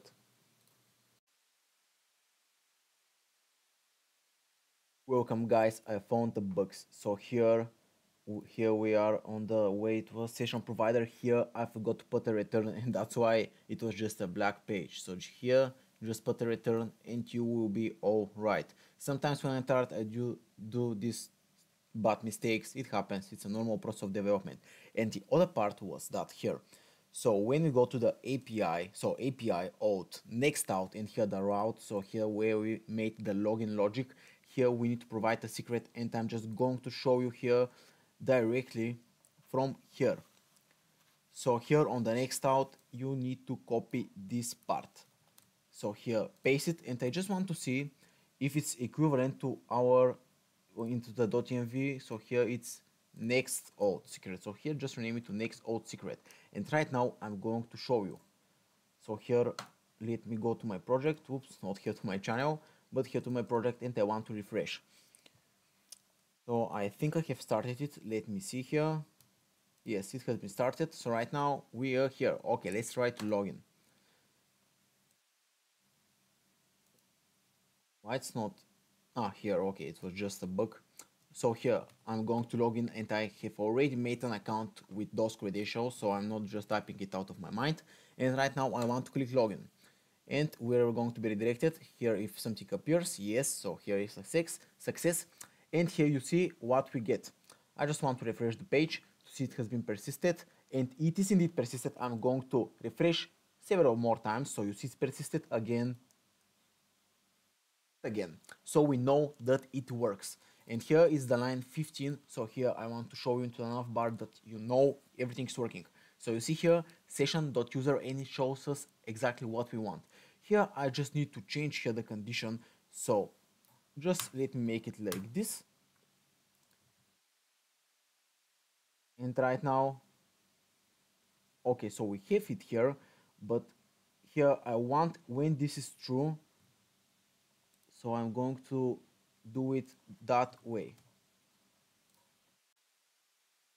So here I want to get this thing like that, and here put it as a state, because the page does not re-render for that condition. That is the problem. So here let's say is logged in, set is logged in, and here use state, and here I'm going to paste it. So right now I want to make even a use effect here. So this use effect is going to run when this value changes, so like that. and here I'm just going to set is logged in to whatever is here, and I'm going to do it that way. So here with a boolean and paste it. This boolean means that, oops, bonus parenthesis, let me remove it. Okay, so this boolean means that the value, if it's, let's say, no, I just want to comment here, it's no, or undefined, or 0, or empty string, just a false value, it's just going to make it directly as a false. But if it has something, even a character, let's say it has, let's say, 1, this is a truth value. So right now, I'm sure it's going to work. Right now, when I refresh the page, let me see here. 2 doesn't work. Maybe I have did here with the condition or something. Ah, no, here because I have not changed the state. Oops, my bad. That's why it's not working. Kind of logical, you know. Okay, right now you see it is working, and here the email doesn't pop up. Let me see here. Is it because I don't save the email? So here the user and dot email. No, I have here the dot email. So here I'm just going to leave it like that. I just don't want to waste my time with that email. It's not that important. We know that our session works, and this is a very important thing. So the next part here, you see, oops, just let me remove the console. And just to tell you one more thing here, I like to make videos authentic like this because you're going to make a lot of mistakes. You're going to be tired. I film my videos after work, and you know, when you're working you get tired, so it is normal that I make mistakes. But even if you're not tired, it is again completely normal, and I want to show you the authentic process of making an application. So right now the next part is here to make those properties dynamic. Okay, right now I've opened the list model. This is the next part. So we make the list model to be able to upload and list, I mean properties. And after that, we're going to have properties in our database. So we can fetch them and dynamically put them in a catalog and the details as well. So let's go. Here for the list, we first start, of course, with the structure. That is the JSX. So here, as you know, the structure here is a class name classes.container, and then I'm going to have here .classes.wrapper. Nice. Then I'm going to have an h2 with a class name of title, and the text inside is list property. Below the h2 I'm going to have a form, and this form is going to contain the input fields which we are going to track in order to be able to list that property. So here from now, I just don't want to forget, here on the onSubmit I'm going to make a handle submit. Right now I just going to declare the function, nothing more, nothing less. So here const handle submit async, and it takes an event and just event prevent default. This is it for now, just to have it declared. Okay, then the next part is to make here a div with the class name of input wrapper. Come on, input wrapper, like that. And here inside I'm going to give a label which is going to be title, like that, and it's going to give, of course, an HTML4 of title. So we're going to connect it with the input. Then I'm going to have here an input which is going to have a name of title, then it's going to have an ID of title, come on, title, then it's going to have a type of a text, of course, and then I'm going to have it a non-change, which for now is going to be just an empty function. Of course, we're going to track the input field. This is absolutely necessary. Then I'm thinking about copy pasting this because they're going to be quite similar. So I need to paste it just 4 more times. So 1, 2, 3, 4. And here, let me change here. So here is desk. So here we change the text. Then, come on, desk. Then we change here the HTML4, the name, the ID, and it's still going to be a type of a text. Then this input field, the third one, is going to be here price. Then the HTML4 is going to be price, and the same applies for the name, for the ID, but the type is going to be a number, of course. After the price, then it is square meter. So here sq.meters, and here for the HTML4, you guessed it, sq meters. Then just let me copy it. Here is the same, here is the same, and here it's a number again. And I'm writing the name here because I'm going to have one function which is going to track all of the state inside an object, not an use state, I mean, for every single input, but we're going to have one whole state that is going to track everything. So we're going to see if you don't get what I mean. It's a super common practice. Then here it's bets, and again it's a type of a number. And here I'm going to give another input wrapper which is going to be especially for the image. So here I'm going to name it classes dot input wrapper image. It is going to be a little bit trickier than other input fields, but it's still not hard. So follow me. Here the label is going to be upload image. Then I'm going to have here an HTML4 which is going to be image, and here I'm going to make it on several lines, and here AI outline file image. I want to have an icon here. Then I'm going to have an input field which is going to be a type of a file this time. So this is for the image, as you probably guessed. A type, I have already written the type, so here I want to connect it with the label, so here they must be the same. The HTML4 connects with the ID of the input field. And then I want to make it style display none. And you're going to probably be like, wow, WebDevMania, why do you do it? Because I want to be able to click the label, because the input field is not that beautiful and it's bad for, at least for me, it's kind of ugly for design purposes. So that's why I want to have it here as a label. You're going to see what I mean. And here I'm going to have a non-change, but I'm going to write it after the type. So here on change, and it's going to be here taking the event, and then it's going to set the photo to e.target.files, and it's an array. So we want to get the first image because we're going to have only one image. So the 08 index. And this is it for now. Let me go here below the upload image, and we have two more input wrappers, but they're for the select. So here classes dot input wrapper, and inside here I'm going to have a select, and here is going to be initially a value of the state dot country. Then on change is going to be here the handle change again, which is going to be here for every single function, but right now I want to make it an empty, so we're going to make it just when I write the last input wrapper in the element inside. So then I have a name of a country.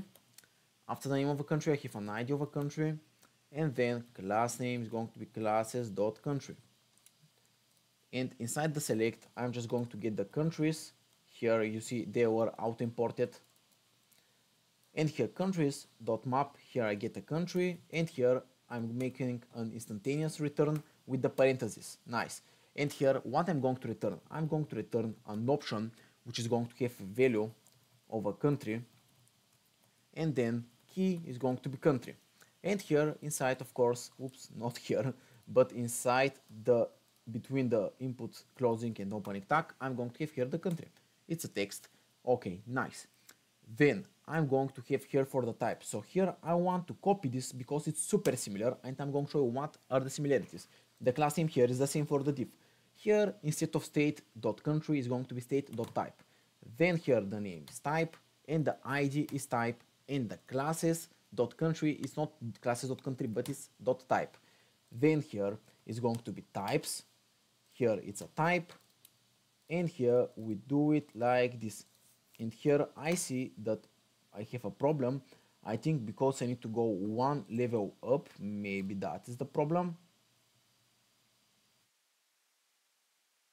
It's because here those div, what is exactly the problem? I'm going to see.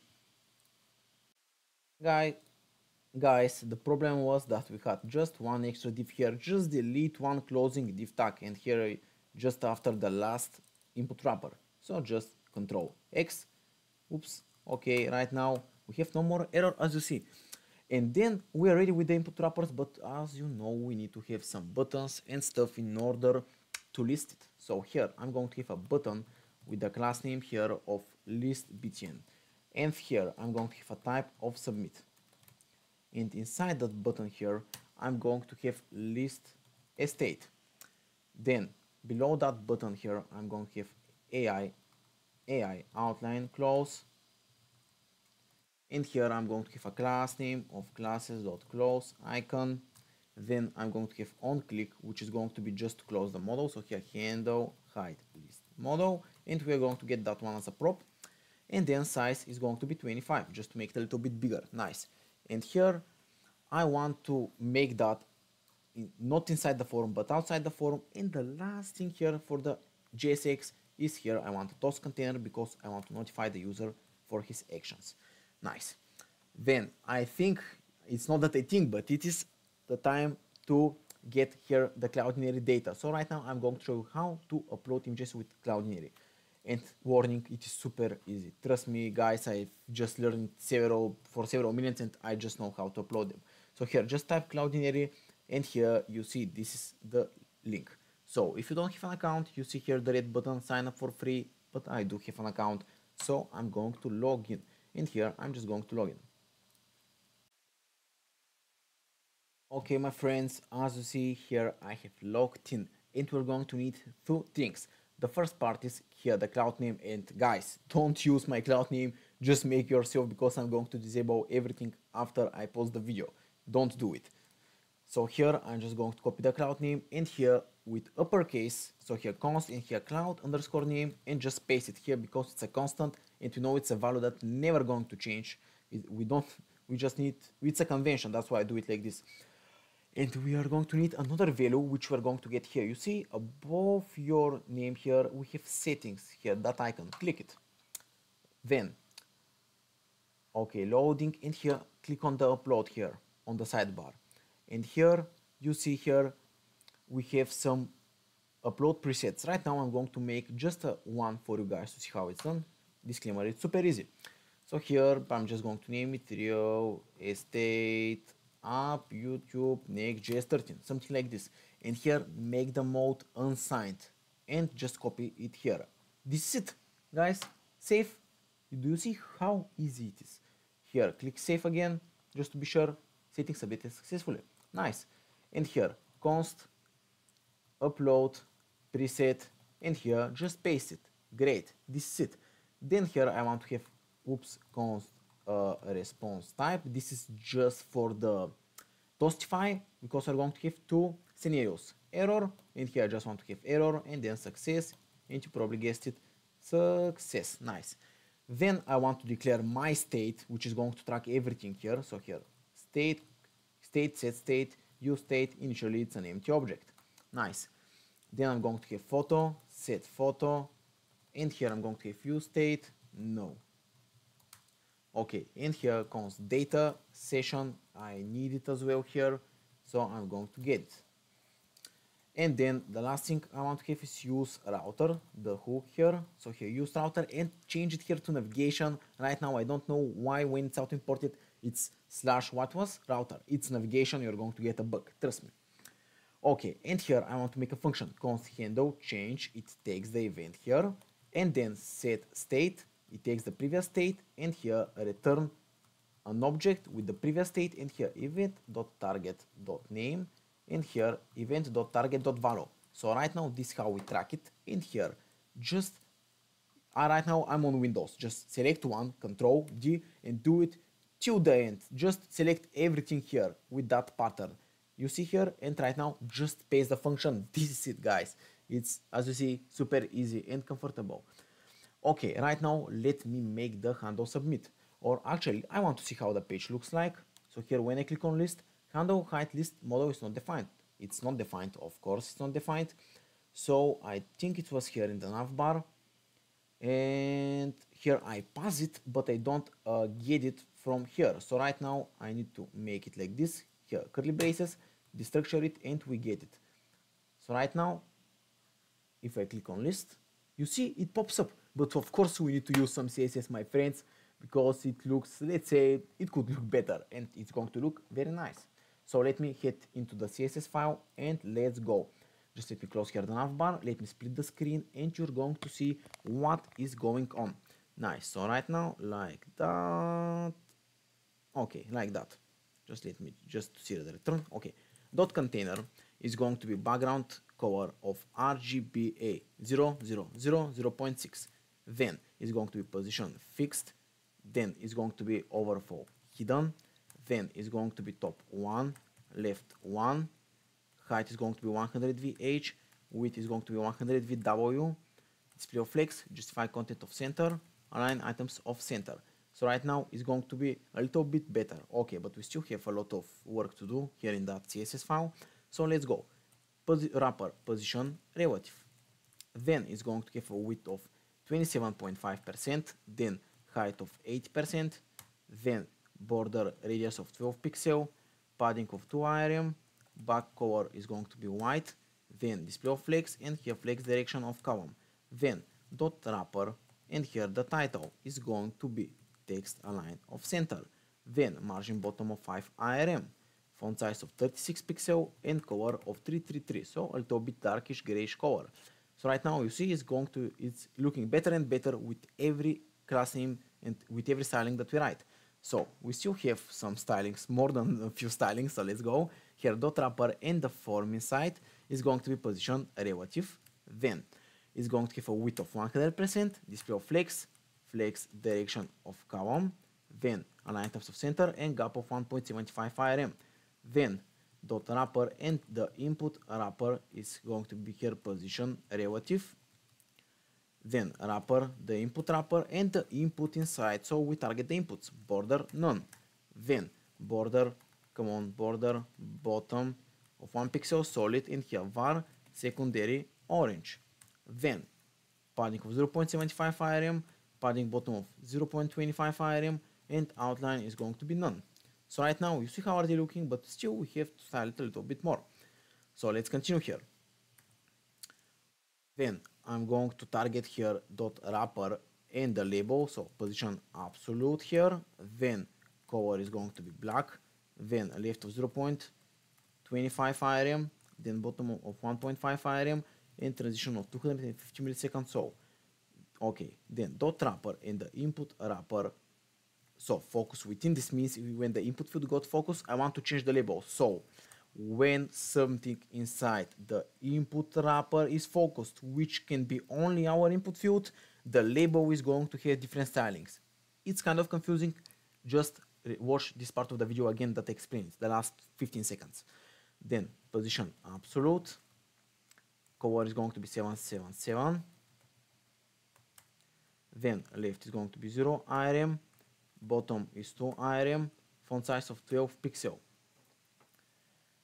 Then dot wrapper and select, I'm going to apply width of 200 pixel, then outline none, then text align is center, font size of 18 pixel, then padding of 0.5 IRM, back color var is going to be primary orange, then I'm going to apply color white, border radius of 8 pixel, and margin right of 0.5 IRM. So right now you see how it's looking better and better, but we still need to style it a little bit more. Okay, after the select here, I want to target the input wrapper, but the image. So here input wrapper image, and it's going to have the following styles: position of relative, then margin top of 2.5 IRM, margin right of 12, so 12.5 IRM, and white space of no wrap. Then input wrapper image, and then the label inside is going to be display of flex, align items of center, and gap of 0.5 IRM, and font size of 18 pixel. Nice. Then I'm going to target the list btn, and it's going to be cursor pointer. Outline is going to be none. Border 1 pixel solid transparent. Then padding of 0.75 IRM on top and bottom, and 1.75 on left and right. Then background color var, and here primary orange, then color white, after that font size of 20 pixel, border radius of 12 pixel, margin top of 1.25 IRM, and transition of 150 milliseconds, all is in out. Nice. Then I want to apply a hover effect for it, so here list btn, and here hover is going to be here, background color of white, then color of var primary orange, and then border color of var secondary orange. So right now you see how it is great. And lastly, I want to target the close icon, which is going to receive a cursor of pointer, position of absolute, top of 14 pixel, and right of 8 pixel, like that. So you see how it is, and when I click on it, it closes. Nice. So right now let's write the logic here for the handle submit, which is the last part for that component. So first I want to make a variable here, const is value empty. It's not a variable, it's a constant, but yeah, I want to have here a data. So object.values, and here I'm going to get state, and here when state.sum, and here I get the value if it's equal to empty. So here what I'm doing here you see, let's say the name here is title. So here I get the title, and let's say here it's written, let's say George. And right now, when I get the values, I'm getting here the George. So just remove it like this. And if George is equal to empty, then this is going to be false. And only one, if it's only one false, here is going to be an empty. Not empty, but a false value. Here is value empty is going to be false. I mean, it's going to be true when this condition is hit. So we are going to give a validation. Sorry if I confuse you. Let's go. Is value empty, and if that's true, return notify. Oops, return notify. Come on, I'm going to make that function just now. Fill all fields, and here response type dot error. Then try catch console dot error error. Then const image URL is going to be here await upload image. Const upload image is equal to async. It takes an I'm not sure if it doesn't take an event. Of course it doesn't take an event. I'm going to make that function after I write here the hint of submit. So let's go into the hint of submit. I don't want to redirect your attention. Then const response is equal to await fetch http here http localhost 3000/API/property. And here we make an object, and that object is going to have headers. So here content type application/JSON, then authorization here, and here bearer, and here session.user.access token. Then method post, and here body.json.stringify, and here dot state, and here image URL, and here I rename it to image like that because here it's that way in our database. And then current owner is going to be here session !user !_._.id. So here I'm just going to make a little bit space so it's not that cluttered, so you see what we are doing here. And then if response.ok is a false value which is not a 200, there is an error. So here throw new error, and it's going to be error occurred. Okay. Then if you have passed that condition, const property is equal to await response.json, and then router.push here, and here details /property._id. And here I want to make a question mark just like that. And this is the logic, guys. And right now the upload image is just for the Cloudinary, it's nothing hard. So you're going to see what do I mean. If photo is empty, return. Then form data, new form data. This is the syntax, and here it's form data with capital letter here. And then form data dot append, and here it is file, and then photo. Then form data dot append, and here it is upload_preset. And here upload preset. Then a try catch block. So here I'm going to have console.log error, and here and here for the try block I'm going to have const response is equal to await fetch, and here just follow me, it's going to be quite hard. You can copy it from the GitHub actually, so it's not a problem. Just go to GitHub, and here https://api.cloudinary.com/v1_1/ curly braces quote_name/image/upload, just like that. And here I'm going to give options, which is going to be just method post. Oops, come on, method post, come on. And then I'm going to have here just the body, form data. Don't stringify it, just this. This is it. Then const data is equal to await response.json, and here const image URL is going to be equal to data.secure URL. You can console log this to see it is basically the link for our image, and then we return the link. So this is how we do it. We upload the image, we return the link, and then we can display it later when we have the catalog and details, which is going to be quite soon. So let me go here again to my browser, and I want to console log here the state so you see how it works. So here state, oh, I forgot the last part, which is very simple. I'm just going to copy paste it because we have written that several times already, just the notify function. and here I'm going to place it just below. Nice. Here list, and I want to console log here.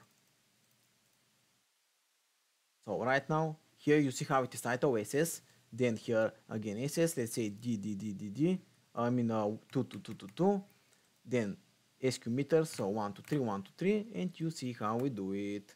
Let me delete here those values. Okay, let's try to upload it. So I'm going to console log here the property event to know if it's a success. So here let's say title our property. I'm going to have this as a description, 1, 2, 3, 1, 2, 3 as a price, 1, 2, 3 for square meters, 1, 2, 3 for beds, and here for uploading the image. So right now let me get, let's say, this picture, let's say Norway, let's say family home, and right now let me click on list estate. So I wonder if we're going to get an error or it's a success. Not found at handle error. So we have an error, let me check it. And guys, the error is very simple. We have not created an API route. So here we're going to have here a folder which is ID, which is going to be used later, but I want to create it right now. And here I'm going to make it here on the root level of the property, just route.js. So here you see here with the ID inside here route, and here we have another route just without an ID or something. So here just click on that one, which is just property and directly route without the ID, and let's go. Import db from libdb. Then import verify JWT token from here libjwt, and import property from models property, and here export async function, and here get request. This is for getting the catalog, and then we're going to make for the post, which is the what we want. Here await db.connect, here a try catch, return new response, here json.stringify, no, and here status of 5000. And here I'm going to have const properties is equal to await property dot find, like that, and here dot limit 16 dot populate current owner, like that, and here return new response is going to be json.stringify properties, and here status 200. Nice. Then export async function post request, and here await db.connect. Here I'm going to get the access token, here access token, request.headers.get authorization, then in here it's lowercase, or actually it's uppercase, so here just uppercase, then const token is going to be equal to access token.split, because you know it's a better space, and we want to get the token. This is how we get the token. In here const decoded token is going to be equal to verify JWT token, like that. Then if access token is a false value or the decoded token is a false value, if one of those two is a false value, so let me put here the exclamation mark, then return new response is going to be here json.stringify, and here error unauthorized request, and then I'm going to have here status of 500, and after that I'm going to have a try catch. So here try catch, and here it is just one. I want to copy it. Actually I want to copy this line of code, so you know for the catch block I have always the same. And here const body is equal to await request.json, and then const new property is equal to await property.create, and here body, and then return new response is going to be here json.stringify, and here new property status of 201. So right now the API is ready for that specific functionality. Let's try it. Here I'm just going to have the same values, you know I have not changed anything, and right now let me click on list state. So let's see right now if we're going to get an error or something. Here I get again an error, maybe I want to refresh the page, and I will refresh the page, and right now let me try again. So here I'm just going to write some values like that, and here upload image, let me make here Norway, family home, just here remove the console, and right now let me see if I get an error. Again I'm going to get an error, I'm going to debug and see what is the problem. Guys, the mistake was an unbelievable one. Here, let me just show you here in the code. Here I had a dash. You see, it was a dash. don't have a dash, change it to an underscore and everything will be fine. This was the only mistake, just a simple typo. Okay, right now I'm going to show you that it's working. And here I just place some mock data, here the image of the estate, here just selecting something random, and right now I'm clicking on list estate, and you're going to see in 5 seconds. Okay, let's try to list a property. So here I'm just going to enter some values to see if everything is working as expected. Here I'm going to put a photo, here some options for the select, and let's click on list estate. And if we're redirected to the page, here you are going to see by the URL it working. Okay, right now we have not yet created the dynamic page for the details, but we know that it is working 100%. And I just want to write one more thing here. When we list a model here, as you saw, the list model persisted. Even though everything worked, it's bad practice to leave the model after your submission. So right now, after here is the handle submit function. So after this here, I'm going to handle hide list model. I'm just going to do that. So then it's not going to persist the model. Okay. And the next part of our application is here to go and to remove that mock data and then fetch from the server. So, okay, right now I navigated while I wasn't recording just to the page.js here. So just go here to the page.js that you see here, and we're going to write some code. So the first part is to make this use client, because we're going to use state hook. So here just declare the use client directive, and let's start typing the code. So here let's declare a state, which is estates, then set estates, and here is going to be an empty array initially. So like that with the parentheses. Okay, and then we're going to write a use effect here, which is going to have no dependencies, just an empty array, and here the function const fetch estates is equal to async, and here a try catch block because it's an asynchronous operation, and then error. And here const response is equal to await fetch http localhost 3000/API/property. Just that. It's a get method by default, so we don't need to specify it explicitly. And then we JSON the response, and we get the data, and then we set it here. And instead of passing here properties data, I'm going to delete this mock data. Here we're going to pass the estates that we're getting from the server. And let me go here. And here I have written a comment beforehand, so we need to change this from just ID underscore ID. It's a must. Okay, and then let's go to our property card here. And right now, here, I think we don't need to change anything. So let me see what we get here. If I refresh, okay, let me console log here to see. I have not called the function. That's why we don't see anything. Okay, right now I'm going to call the function and refresh the page. And I'm going to, so here, invalid src prop. I know how to fix it, guys. It's a very simple fix. So here, let me go to my GitHub. It is because the image starts from res cloudinary, and we need to specify that it can get images from that exact source. So here, if I go to next.config.js, here we can just copy this here. It is from my other video, block Next.js. But if you feel confused, you can just go to my project that I'm going to paste in the GitHub. So I'm going to even go there, so to avoid any confusion. So here you see next real estate project, next.config.js, and here just copy. Let me go to my next config and paste. And right now I'm going to restart my server and show you that it's working. And guys, you see the images are popping up here. This one is just loading and it is ready.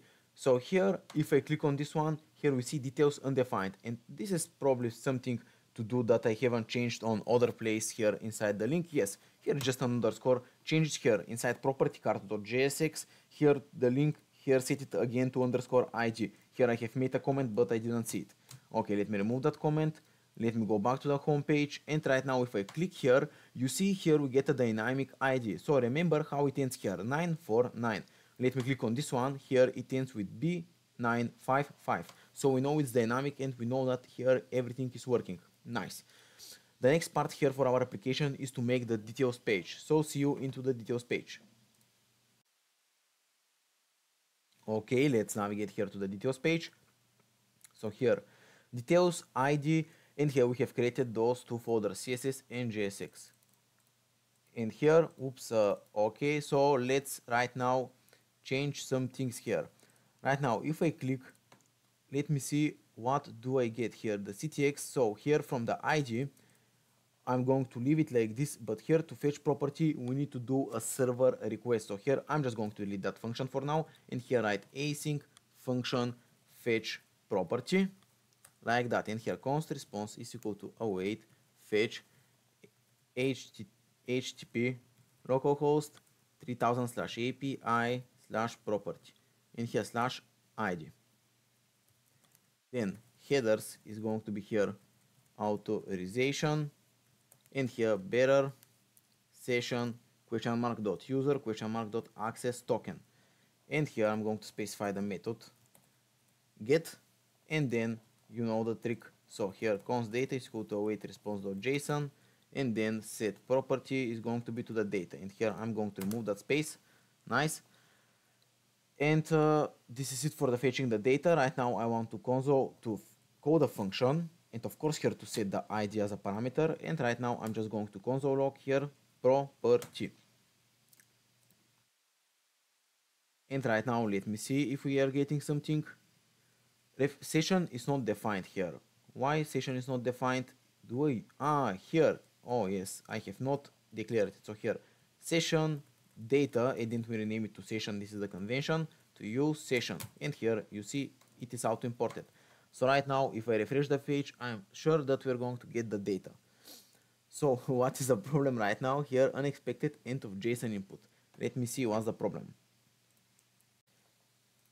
And it's not a bug or something, it's just that I have not created the API. So right now we're going to create the API. So import db from @/lib/db, and this is here inside the property id and route. So here you can see the path so you don't get mistaken. Then import verify JWT token, and then import property from models property, and here export async function get, then request and ctx, and here await db.connect, then const id is equal to ctx.params.id, and here try catch, and here inside the catch return new response is going to be here json.stringify no, and then status here comma and status of 500. And here inside the try block I'm going to write const property is equal to await property dot find by id, and here populate current owner, and here dot select minus password, and here return new response json.stringify property, and here status of 200. Nice.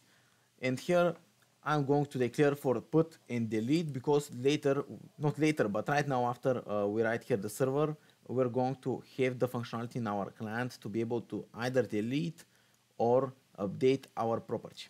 So here I'm going to start typing export async function put, and it must be an uppercase, request ctx, and here again I'm going to just copy this code, just the try catch, and here I'm going to delete those two, but I'm going to leave the catch.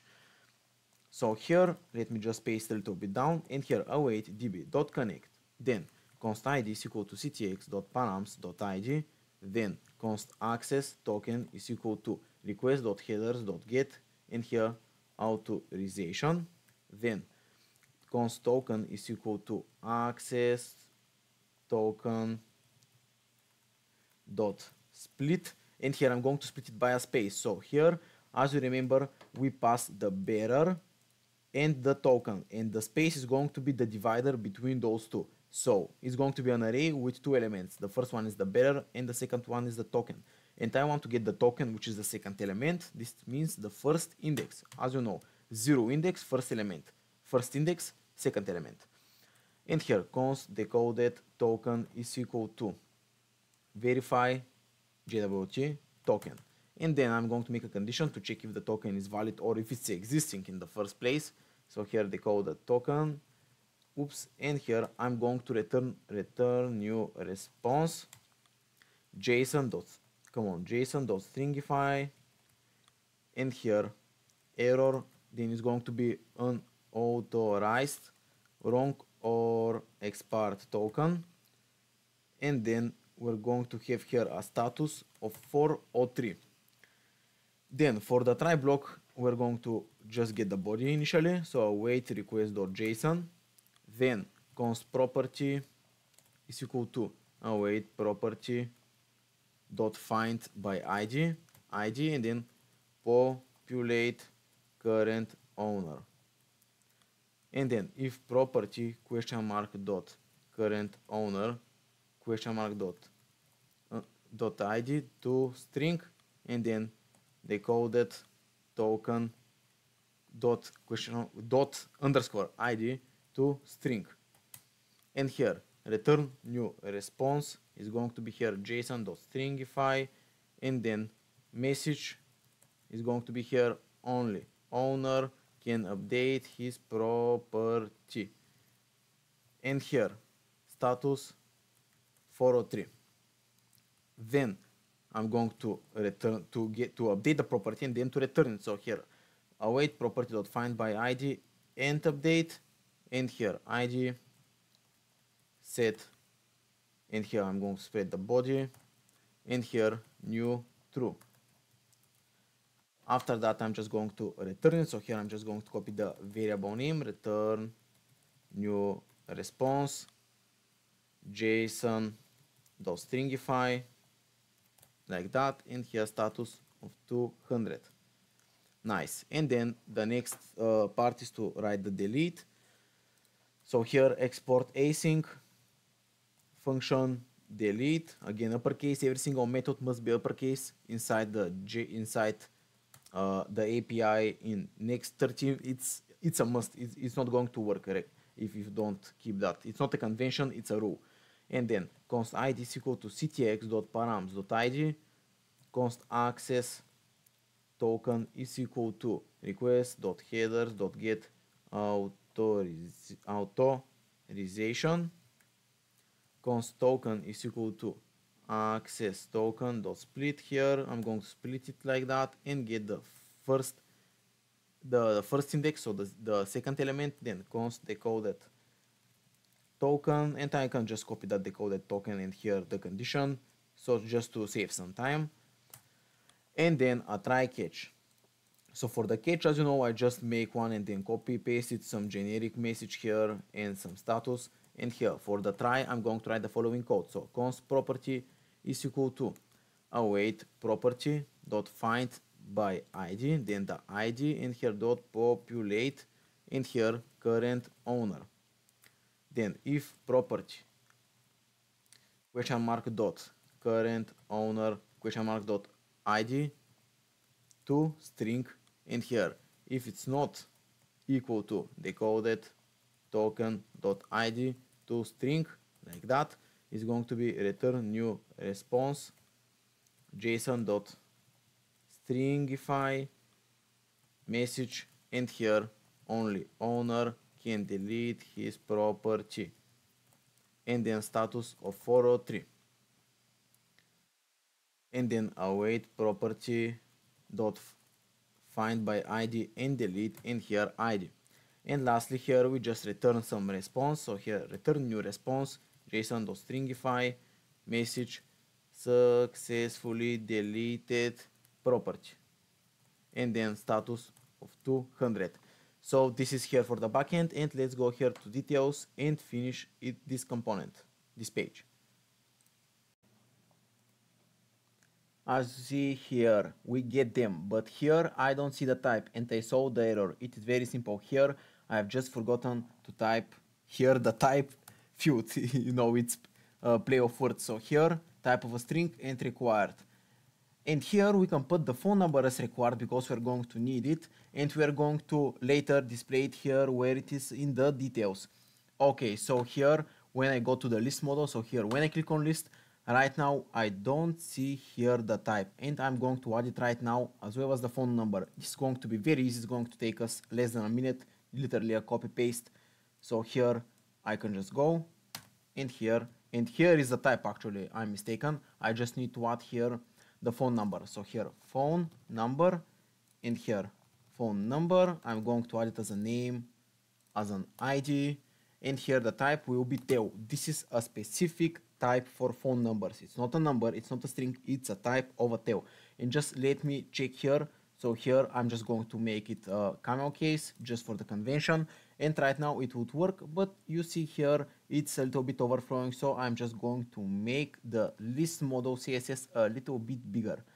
So here I'm going to make it height of 85%, and let's see. Okay, right now it looks great. Okay, so let me make here, let's say property web dev mania, something like this. Here for the description, price, here's square meter, GSM value, here some phone number, here upload image. Here I'm just going to pick this, let's say Italy, and mountain viewer, and let's click on list state, and let's see if it's going to work. I'm sure it's going to work. Okay, here as you see we're redirected. Here the image is going to be displayed just right now. And here, why I don't see that? Let me check here. Let me go here to the details, and let me okay, so here it's already console logged, so I can just click here and see the object. So right now let me see. So here we get the phone number, and I don't see the type. Let me see. Probably here I have forgotten inside the list model. So here is the type, name type. Okay, so why it's not scenic? It's quite of an interesting. While I was not filming, I've made a new property, and the only thing that you need to do in order to see the type here and everything is just to restart the server, because Mongoose here will restart and you will get the proper schema. So right now, as you see here, this is from the backend. So here, as you see, we have the type family home, and you see here family home Norway, and here you see Norway. Okay, the next part of our nice application is to make here, let me just go here to the details page, close the others. Right now you see here everything is ready except two things. I want to make those icons do the thing that they are intended to do. So here for the green pencil, I want to make it editable, and here for the red button, this is of course, you guessed it, for deleting the property. So let's start here with the functions, and we're going to make the functionality. Okay, so here handle delete, it is going to be very easy function. It's going to be try catch. So here try catch console.error error, and here const response is equal to await fetch http localhost 3000, and here I get an error because here I forgot the async slash API slash property slash here the ID, and here I'm going to put some parameters. So the parameter here is going to be header, so we need to provide our token authorization, and here bearer session (user) .access token, and the method, as you know, is going to be delete, and here as you see delete. Nice.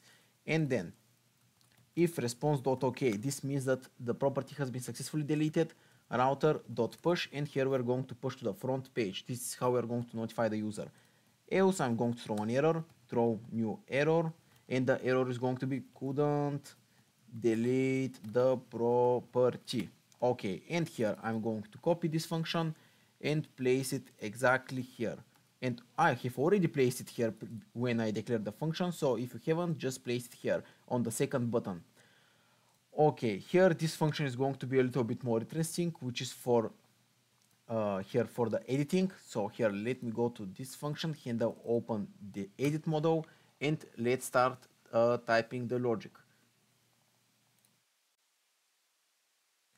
So we need to go here down to our page, and here I have, as you see, I have already written the logic here. I have not written it while I was not recording. You must have written that as well. So here, let me go here to the edit model, and right now we're going to get here the props and start typing the logic. So handle height edit property, then property, then ID.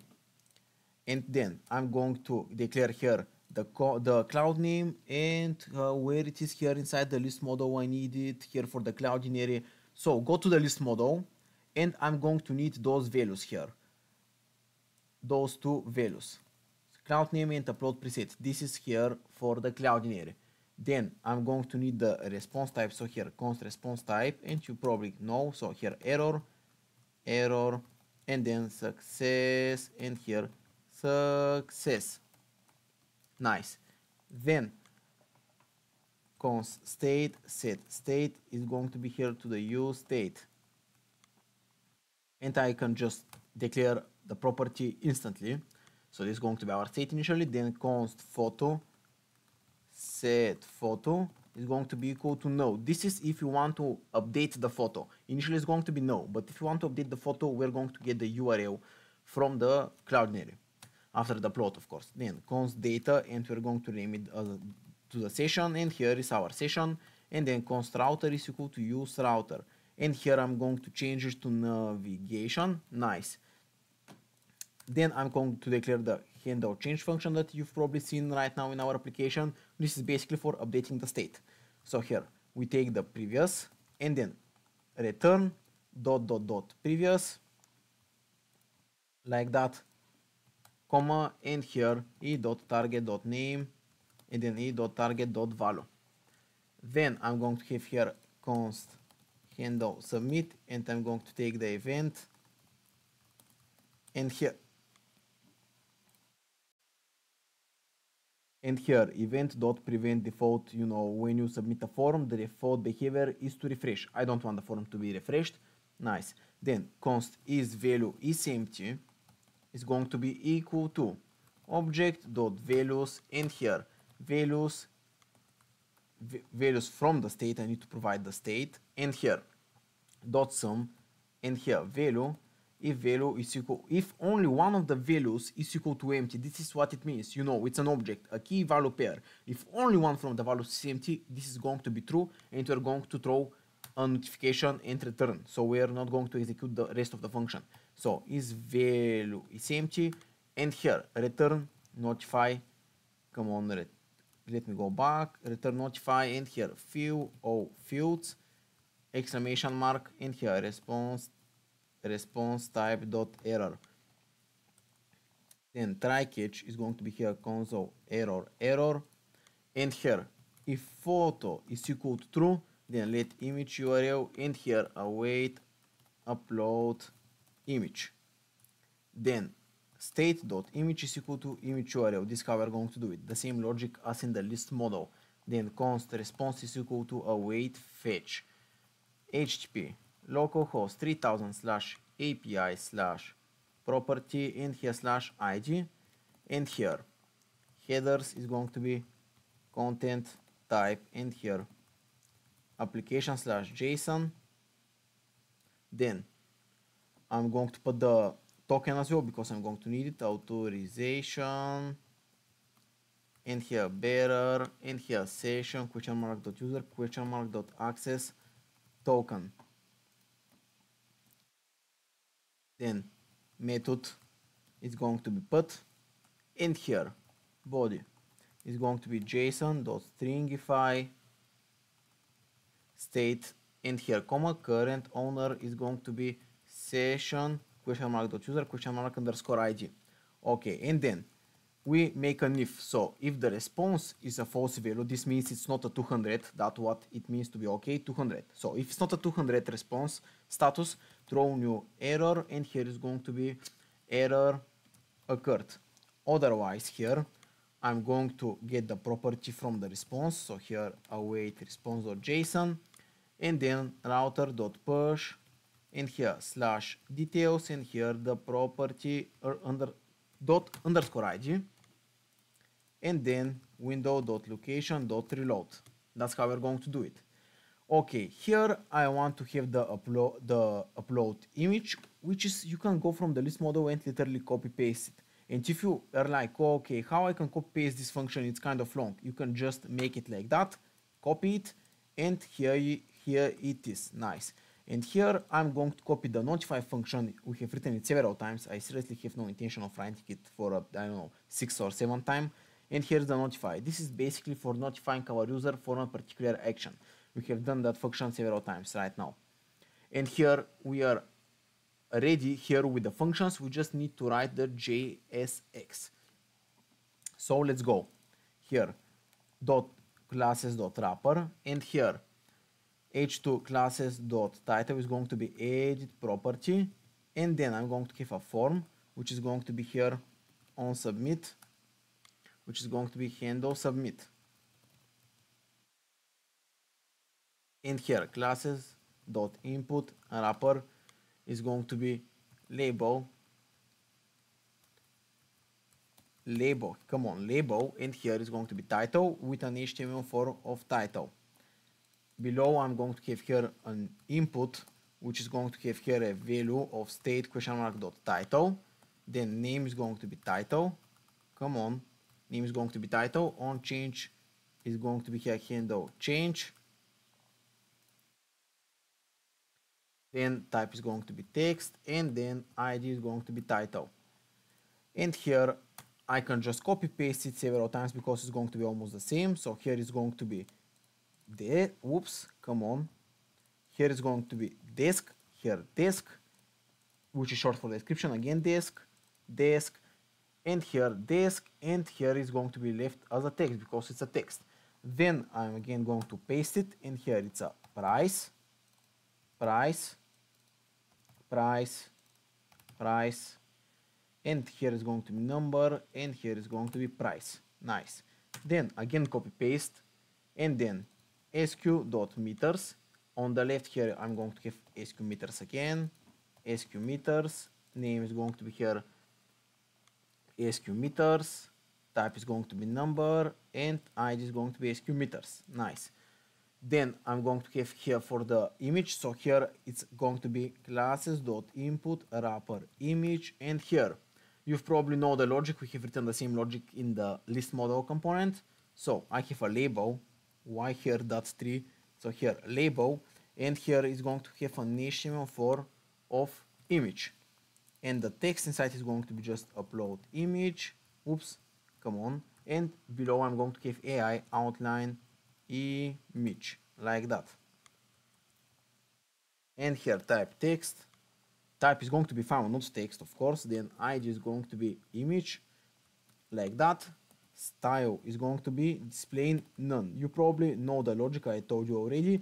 Basically I don't want to input to be seen, but when I click this, because of the HTML4, I'm going to be clicking this. Even though we don't see it, it's going to have the same behavior as clicking this because of HTML4 and ID connection. And here I want to have on change, which is going to take an event, and here set photo is going to be e.target.files, and we get the first photo, which is, you know, we have only one photo. That's how it works in the file type. Then again I'm going to have classes.input wrapper, and then here it is going to be select, which is going to have here value is going to be state question mark dot country, then on change is going to be here handle change, then name country, then ID country, class name is going to be classes dot country, and here I'm, oops, my bad, here I'm going to get the countries from the auto import, as you see here. Just let me scroll up to see okay, it's auto imported, as you see. And here countries.map, and here I'm going to get a country, and then it's going to be option, so here option, value is going to be from the index, so here like that,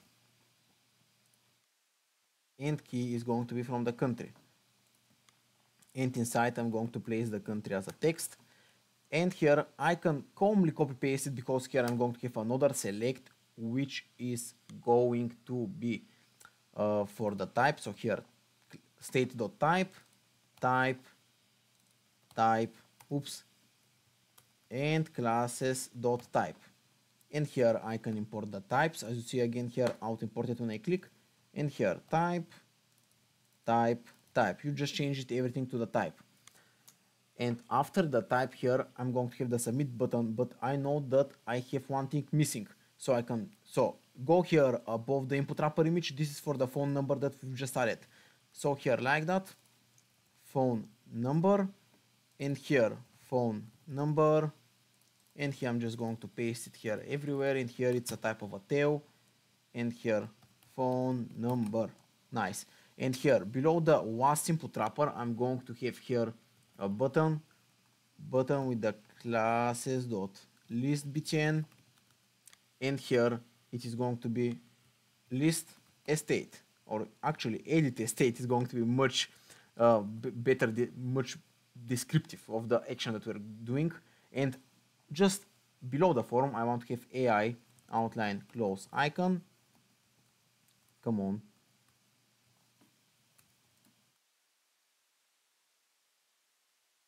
And then class name is going to be classes.close icon. On click is going to be handle height edit model edit property. And then I'm going to have a size of 25. Nice. Oops. Let me go back here. And right now when I click on it, AI outline close icon is not defined. Zero problem. I'm just going to import it from here. And right now it is AI outline close. Oops, my bad. Here it is AI outline close without the icon on the end. So here let me import it and let me remove that icon. I'm not sure if such an icon exists. It's AI outline close. So when I click here right now, it should pop up. You see here it pops up, but of course it's going to look much different than what you see currently. So right now it is our job to go here to the CSS and start typing. So again, I'm going to split the screen, as you know, guys, how I do it. And I'm going to start here. Dot container is going to be here. Background color is going to be RGBA 0.6. Then position is going to be fixed. Then overflow is going to be hidden. Then top is going to be 0. Left is going to be 0. Then height is 100 VH, width is 100 VW.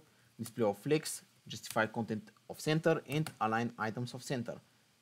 Then, oops, align items, come on, align items of center. Then dot wrapper is going to be here. Position of relative, then width of 27.5%, then height is going to be 85%, border radius of 12 pixel, padding of 2 rm, background color is going to be white, display of flex, and flex direction is going to be column. Then dot wrapper and the title inside the dot wrapper. Text align is going to be center. Then margin bottom of 5 rm, font size of 36 pixel, and color is 333. And here, as you see, is getting better and better. So after the dot title here, I'm going to target here wrapper and the form inside, which is going to have again position of relative, width of 100%, display of flex direction is going to be column, align items of center, and gap of 1.75 rm. Then dot wrapper, and here the dot input wrapper is going to be position of relative. Then I'm going to target the wrapper, input wrapper, and the input field inside, which is going to have a border of none. Then border bottom of, come on, 1 pixel solid var / secondary orange. Then padding of 0.75 rm, padding bottom 0.25 rm. So I want to reduce the padding bottom, and outline is going to be none. Then I'm going to have dot wrapper enter label, which is going to be position of absolute, then color black, and here left of 0.25%, bottom of 1.5%, and transition 250 milliseconds. Oh, okay. Then I'm going to have dot wrapper input wrapper, and here focus within label, position absolute, then color is 777, left is going to be 0 rm, bottom is 2 rm, font size is going to be 12 pixel, and here I want to listen to the music. Come on. Okay. Then after that, dot wrapper and select is going to be, I just want to show you how we are at. Okay, so it's getting better and better. Nice. Okay, let's continue. Width is 200 pixel, then outline none, text align, text, come on, because here I didn't have a semicolon. Text align is going to be center, font size of 18 pixel, padding of 0.5 rem, background color is var slash primary orange, then it is going to be color of white, border radius of 8 pixel, and margin right is 0.5 rem. After that, I'm going to target the input wrapper image, which is going to have here position of relative, margin top of 2.5 rem, margin right of 12.5 rem, and white space of no wrap. Then input wrapper image, and here the label inside is a display of flex, align in terms of center and gap of 0.5 rem, and font size of 18 pixel. Then dot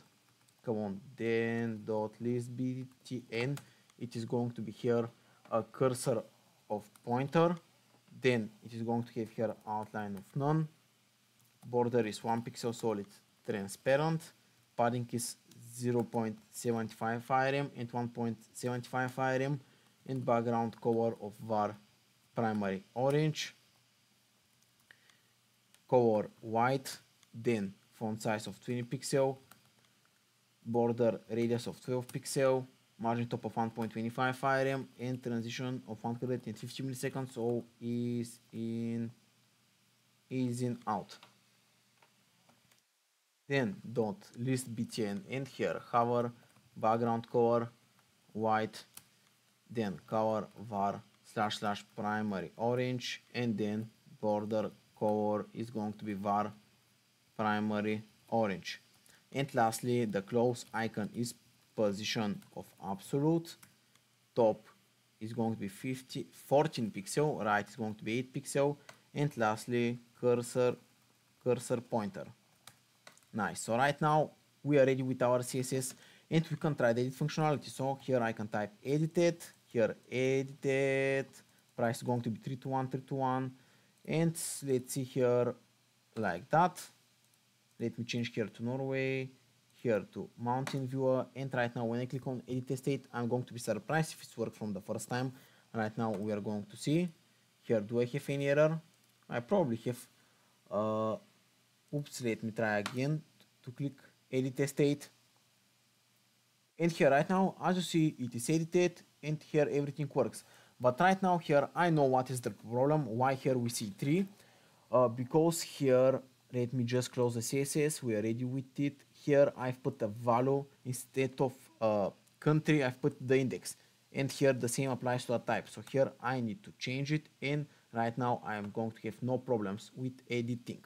So here, come on, let's make here Norway, family, and here 1, 2, 3. Let's say here that picture. So right now when I click on edit state, it is going to be different. Okay, it's loading here. You see family home, here you see a new picture. Nice, we know it is working. Okay, and the next part here is to try the delete, which is very easy. I'm going to copy here the ID. I'm going to refresh here and prove to you that such an ID exists. So here, find, paste, and you see here we have 1 result. Okay, if the edit works, we are going to have 0 results with that ID here. So right now, you see instantly we are redirected. And right now, if I refresh the MongoDB, we should see nothing. So right now, retrieving values from our database, find, and here paste, and you see 0 from 0 results. So we know that the delete functionality works, and the delete functionality is kind of simple, so it's kind of hard to make a mistake there, as you know. Okay, and here we don't see here the type because those are properties that I have created previously, and that's why we don't see the type. So ignore this, we know it is working, we have fixed that problem. And then the next part here is to make the search model functional. So let us navigate here inside, inside the search model. So here search model, and we are going to start typing the logic. Okay, search model, not BTNs, but model, like that. And here actually we have written the functionality here. Let me try here. So minimum price, let's say $1, and maximum, let's say something like that. Okay, next pick viewer, let's say family house, and country Norway. Are we going to have any results? We have not created the search page. Okay, right now I thought about that, not the search model, but the search page. So right now we're going to create it here. just let me make here a search, and here let's make a page.jsx rfc, and here search.module.css, and here import classes from dot slash, and here search.module.css, and here let me rename it here to search like that. Let's first start with the JSX. It's going to be very small, the logic is bigger. So here classes.container, as you know, then classes.wrapper. Then I'm going to have classes.titles div, and here I have h2 with the class name here of title, of main title, my bad. And here are your desired properties. Then I have an h5 here, which is going to be here classes.secondary title. Happy browsing. Then it is going to be classes dot properties, and here I'm going to have filtered estates, which right now I'm just going to ignore actually what I'm going to type here, because right now we have not yet fetched the data. And here I'm going to have a div, which is going to be here with an on click of callback function here, which is going to be router.push, and here going to our home page. And right now let me declare that router, because right now we don't see it. Use router, and again fix it here again from nav. Come on, let me select that navigation. Okay, right now we're not going to have any problem. And here the class name is going to be classes.goback, and here I just want to have some icon, because right now we have nothing. So AI outline close, and here I'm going to have span go back, and here size is going to be 25. Okay, and here we are ready with that part. Let's start typing the logic. It's not going to be that big, so let's go. Const properties set properties is equal to use state an empty array. Then const filtered properties set filtered properties, again an empty array. So the logic will be following. I'm going to fetch all of the states, but I'm going to use the filtered states as something to show, because those are going to contain all the properties, but the filters are going to be changed depending on our needs. Then const is loading, set is loading, here use state like that. Const search params, here we are going to get the parameters because we pass it here as a query parameters. Here it's from Next navigation, as you see. After that, here is that's the router. Okay, then use effect here is going to be like that, and here const fetch properties is equal to async, here a arrow function, and a try catch. So set is loading is going to be true. Then const response is equal to await fetch http //localhost 3000/API/property. Then const data is equal to await response.json, and set properties to the data. And here console log error. And here set is loading is going to be here false. And then I'm going to give another use effect, which is going to be for the actual filtering. So like that. Come on. Const filter filter properties is not going to be an async function. We're not going to give any asynchronous operation. And here, if is loading is going to be equal to true, this means that we have not yet fetched the data, or properties question mark dot length is equal to 0, then we return. We don't do nothing, we just return. Then const type country min price and max price is going to be equal to qs.parse, and here search params.toString like that. And here set filtered properties, we take the previous property, and here return properties.filter property, and then return. So we're going to return the properties when they have the same type here. So here is a property, not a state, but property. Then property dot country is going to be equal to country, then property dot price is going to be price, come on, equal to the price, then property is going to be, oops, it's not going to be, it's going to be here more than the mean price, my bad. We have a mean price, not just an arbitrary price, and here less than the max price. So that's how we're going to do the filtering. And here, if the estates.length is more than 0, and then we're going to call the filter properties function, and here I'm going to pass the estates as the dependency. And here it's not estates, why I'm writing estates here, it's properties, like that here. And here inside the properties, I'm going to type here filtered properties question mark dot map property, and here I'm going to make an instant return, and here get the property card, like that, and here key is going to be property question mark dot underscore id, and here property. So we know it's going to work. Let me check here inside our DB.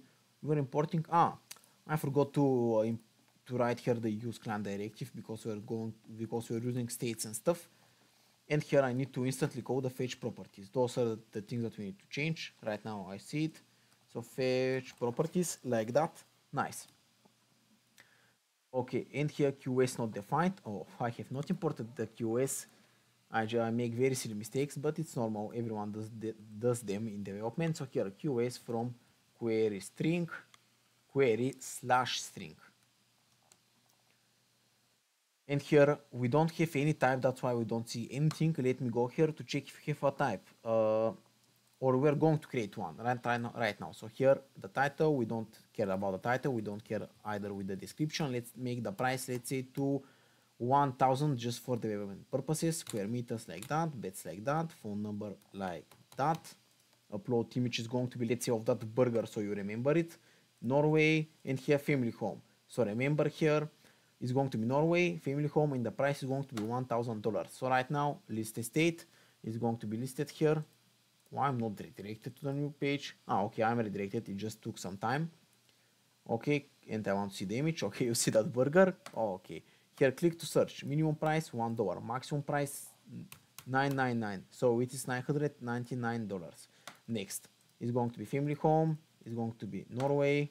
And right now, when I refresh here, why I don't see anything? Let me console log here. So here, console log, type country, min price, max price. Let me see right now. So 111999. So because it's getting the country and the type as an index, because that's how it works in the list model. Is it because of that? It is. Let me check here. Where is the list model? I don't know why I have mixed those things here.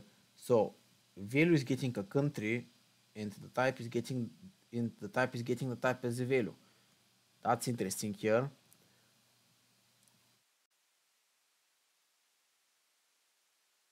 Guys, the fix is very simple. Right now, let me again click to search. The minimum price would be $1. The maximum price is $101. Next, here, family home, then Norway, and here, let me click on search. Right now, we don't see anything because right now I'm going to show you. Here, the type is not family home, but it is one. And the country here is not Norway, but it is one. Why? Because it is kind of not beautiful to put the strings directly here into the query parameters. It is just my own convention, and I have seen a lot of people do it as well.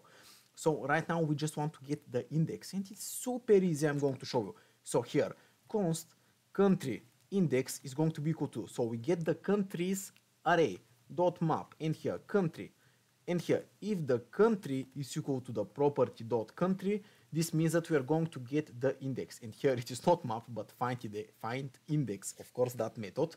And the same here is going to be applied for the type. So type index is equal to types dot find index type, and here type is equal to property, come on, property dot type. And right now we are going to put it here. And remember, those type and country that we have on the right side of the equation is the query parameters that we are getting from here. If you feel confused, just watch the code again. And here I forgot to put the dot price here for that property here, that last line of the return. And right now, when I refresh here, we should see something. And right now, there is a one problem that I forgot to tell you. Here, we need to convert everything here to a number. Because query string, you know, it is in the name. Query string, I can repeat, string. So here, we need to convert those, everything here, we need to convert it as a number. Like that. And right now, you see, here we see our property, even though it's a photo of a burger, we see that it pops up. Okay, the next part is writing the CSS here. We are ready with the logic. That was it. And let me just do it like that. Okay, so dot container is going to be here, margin top of 7.5 IRM, then height is going to be calc 100 VH minus 60 pixel, then width of 100%, then dot wrapper is going to be height 100%, then width is 75%, margin 0 auto, then display of flex direction is going to be column, dot titles is going to be here margin left of minus 1.25 IRM, display of flex direction is going to be column, gap of 1.5 IRM. Then, so here we don't see right now the title because we need to change here the color. So we're going to do it right now. So titles in here dot main title is going to be color var primary orange. Then font size is 36 pixel. Then we're going to target the other title, the secondary title. In here secondary title. Color is secondary. Come on, secondary orange. And here font size of 24 pixel. Then I'm going to target the dot properties. It is going to be margin top of 5 IRM, display of grid, then grid template columns, repeat 3, and here one fraction. Then row gap is going to be 5 IRM. So we can see how it's looking. Okay, it looks great. And lastly, here I want to target the go back, which is this here for going back. And I got a comment here before I write the style that my accent is funny. I know, guys, I'm Bulgarian and I know that my accent is funny and I love it. Okay, let's continue. Display of flex, align terms of center, gap of 0.5 IRM, position absolute, then top of 6 IRM, left 1.5 IRM, and color is going to be white. So right now, here we are going to see it. Here, go back. And here, instead of AI outline course, can I just make an arrow? Here, I think arrow is going to be more suitable. AI outline left arrow, just like that. And here, AI outline left arrow left. It's arrow left, my bad. So here, arrow left, like that. And here, we're going to see. And here, when I click on go back, here we are back. Oops, I want to click on this one. So this burger here, and let me change here the picture. So here, upload. Let me change to a picture that is not of a food, because right now the application is not of a food theme. And right now it's loading, and you see here. And I want to make one last thing here for our application. This is literally the last thing that I want to do, which is, let me go here, and I'm going to tell you just in a second here into the details page, here that page where we are at. Let me close everything here. And here I want to make a condition. So here, if we are owner, we have already started that condition. So if we are owner, here we do that. But if you are not an owner, I want to display the phone number. This is our main part of the application. So to contact the person with the property. And here is going to be a span with the property question mark dot phone number. Nice. And here I want to make that condition the opposite logic, just to see what is going to pop up here. Okay, I'm going to make it if it's going to be equal to false, like that, so we don't get an error. And right now we see it, but it's with a black color, so I need to style it a little bit. So here class name is going to be classes.phone number. And right now let me go here to the CSS of the details, and here where to paste it. I think it should be appropriate below the controls and above the country. It is going to be color of var primary orange, font size of 22 pixel, like that. And here font weight of both. And here of course I'm going to put a plus sign. It's a convention here. So plus sign, so this is the phone number if we're not an owner, but I'm going to make the condition as it should be. Okay, and guys, I would appreciate if you subscribe and like my video, and see you next time. Bye.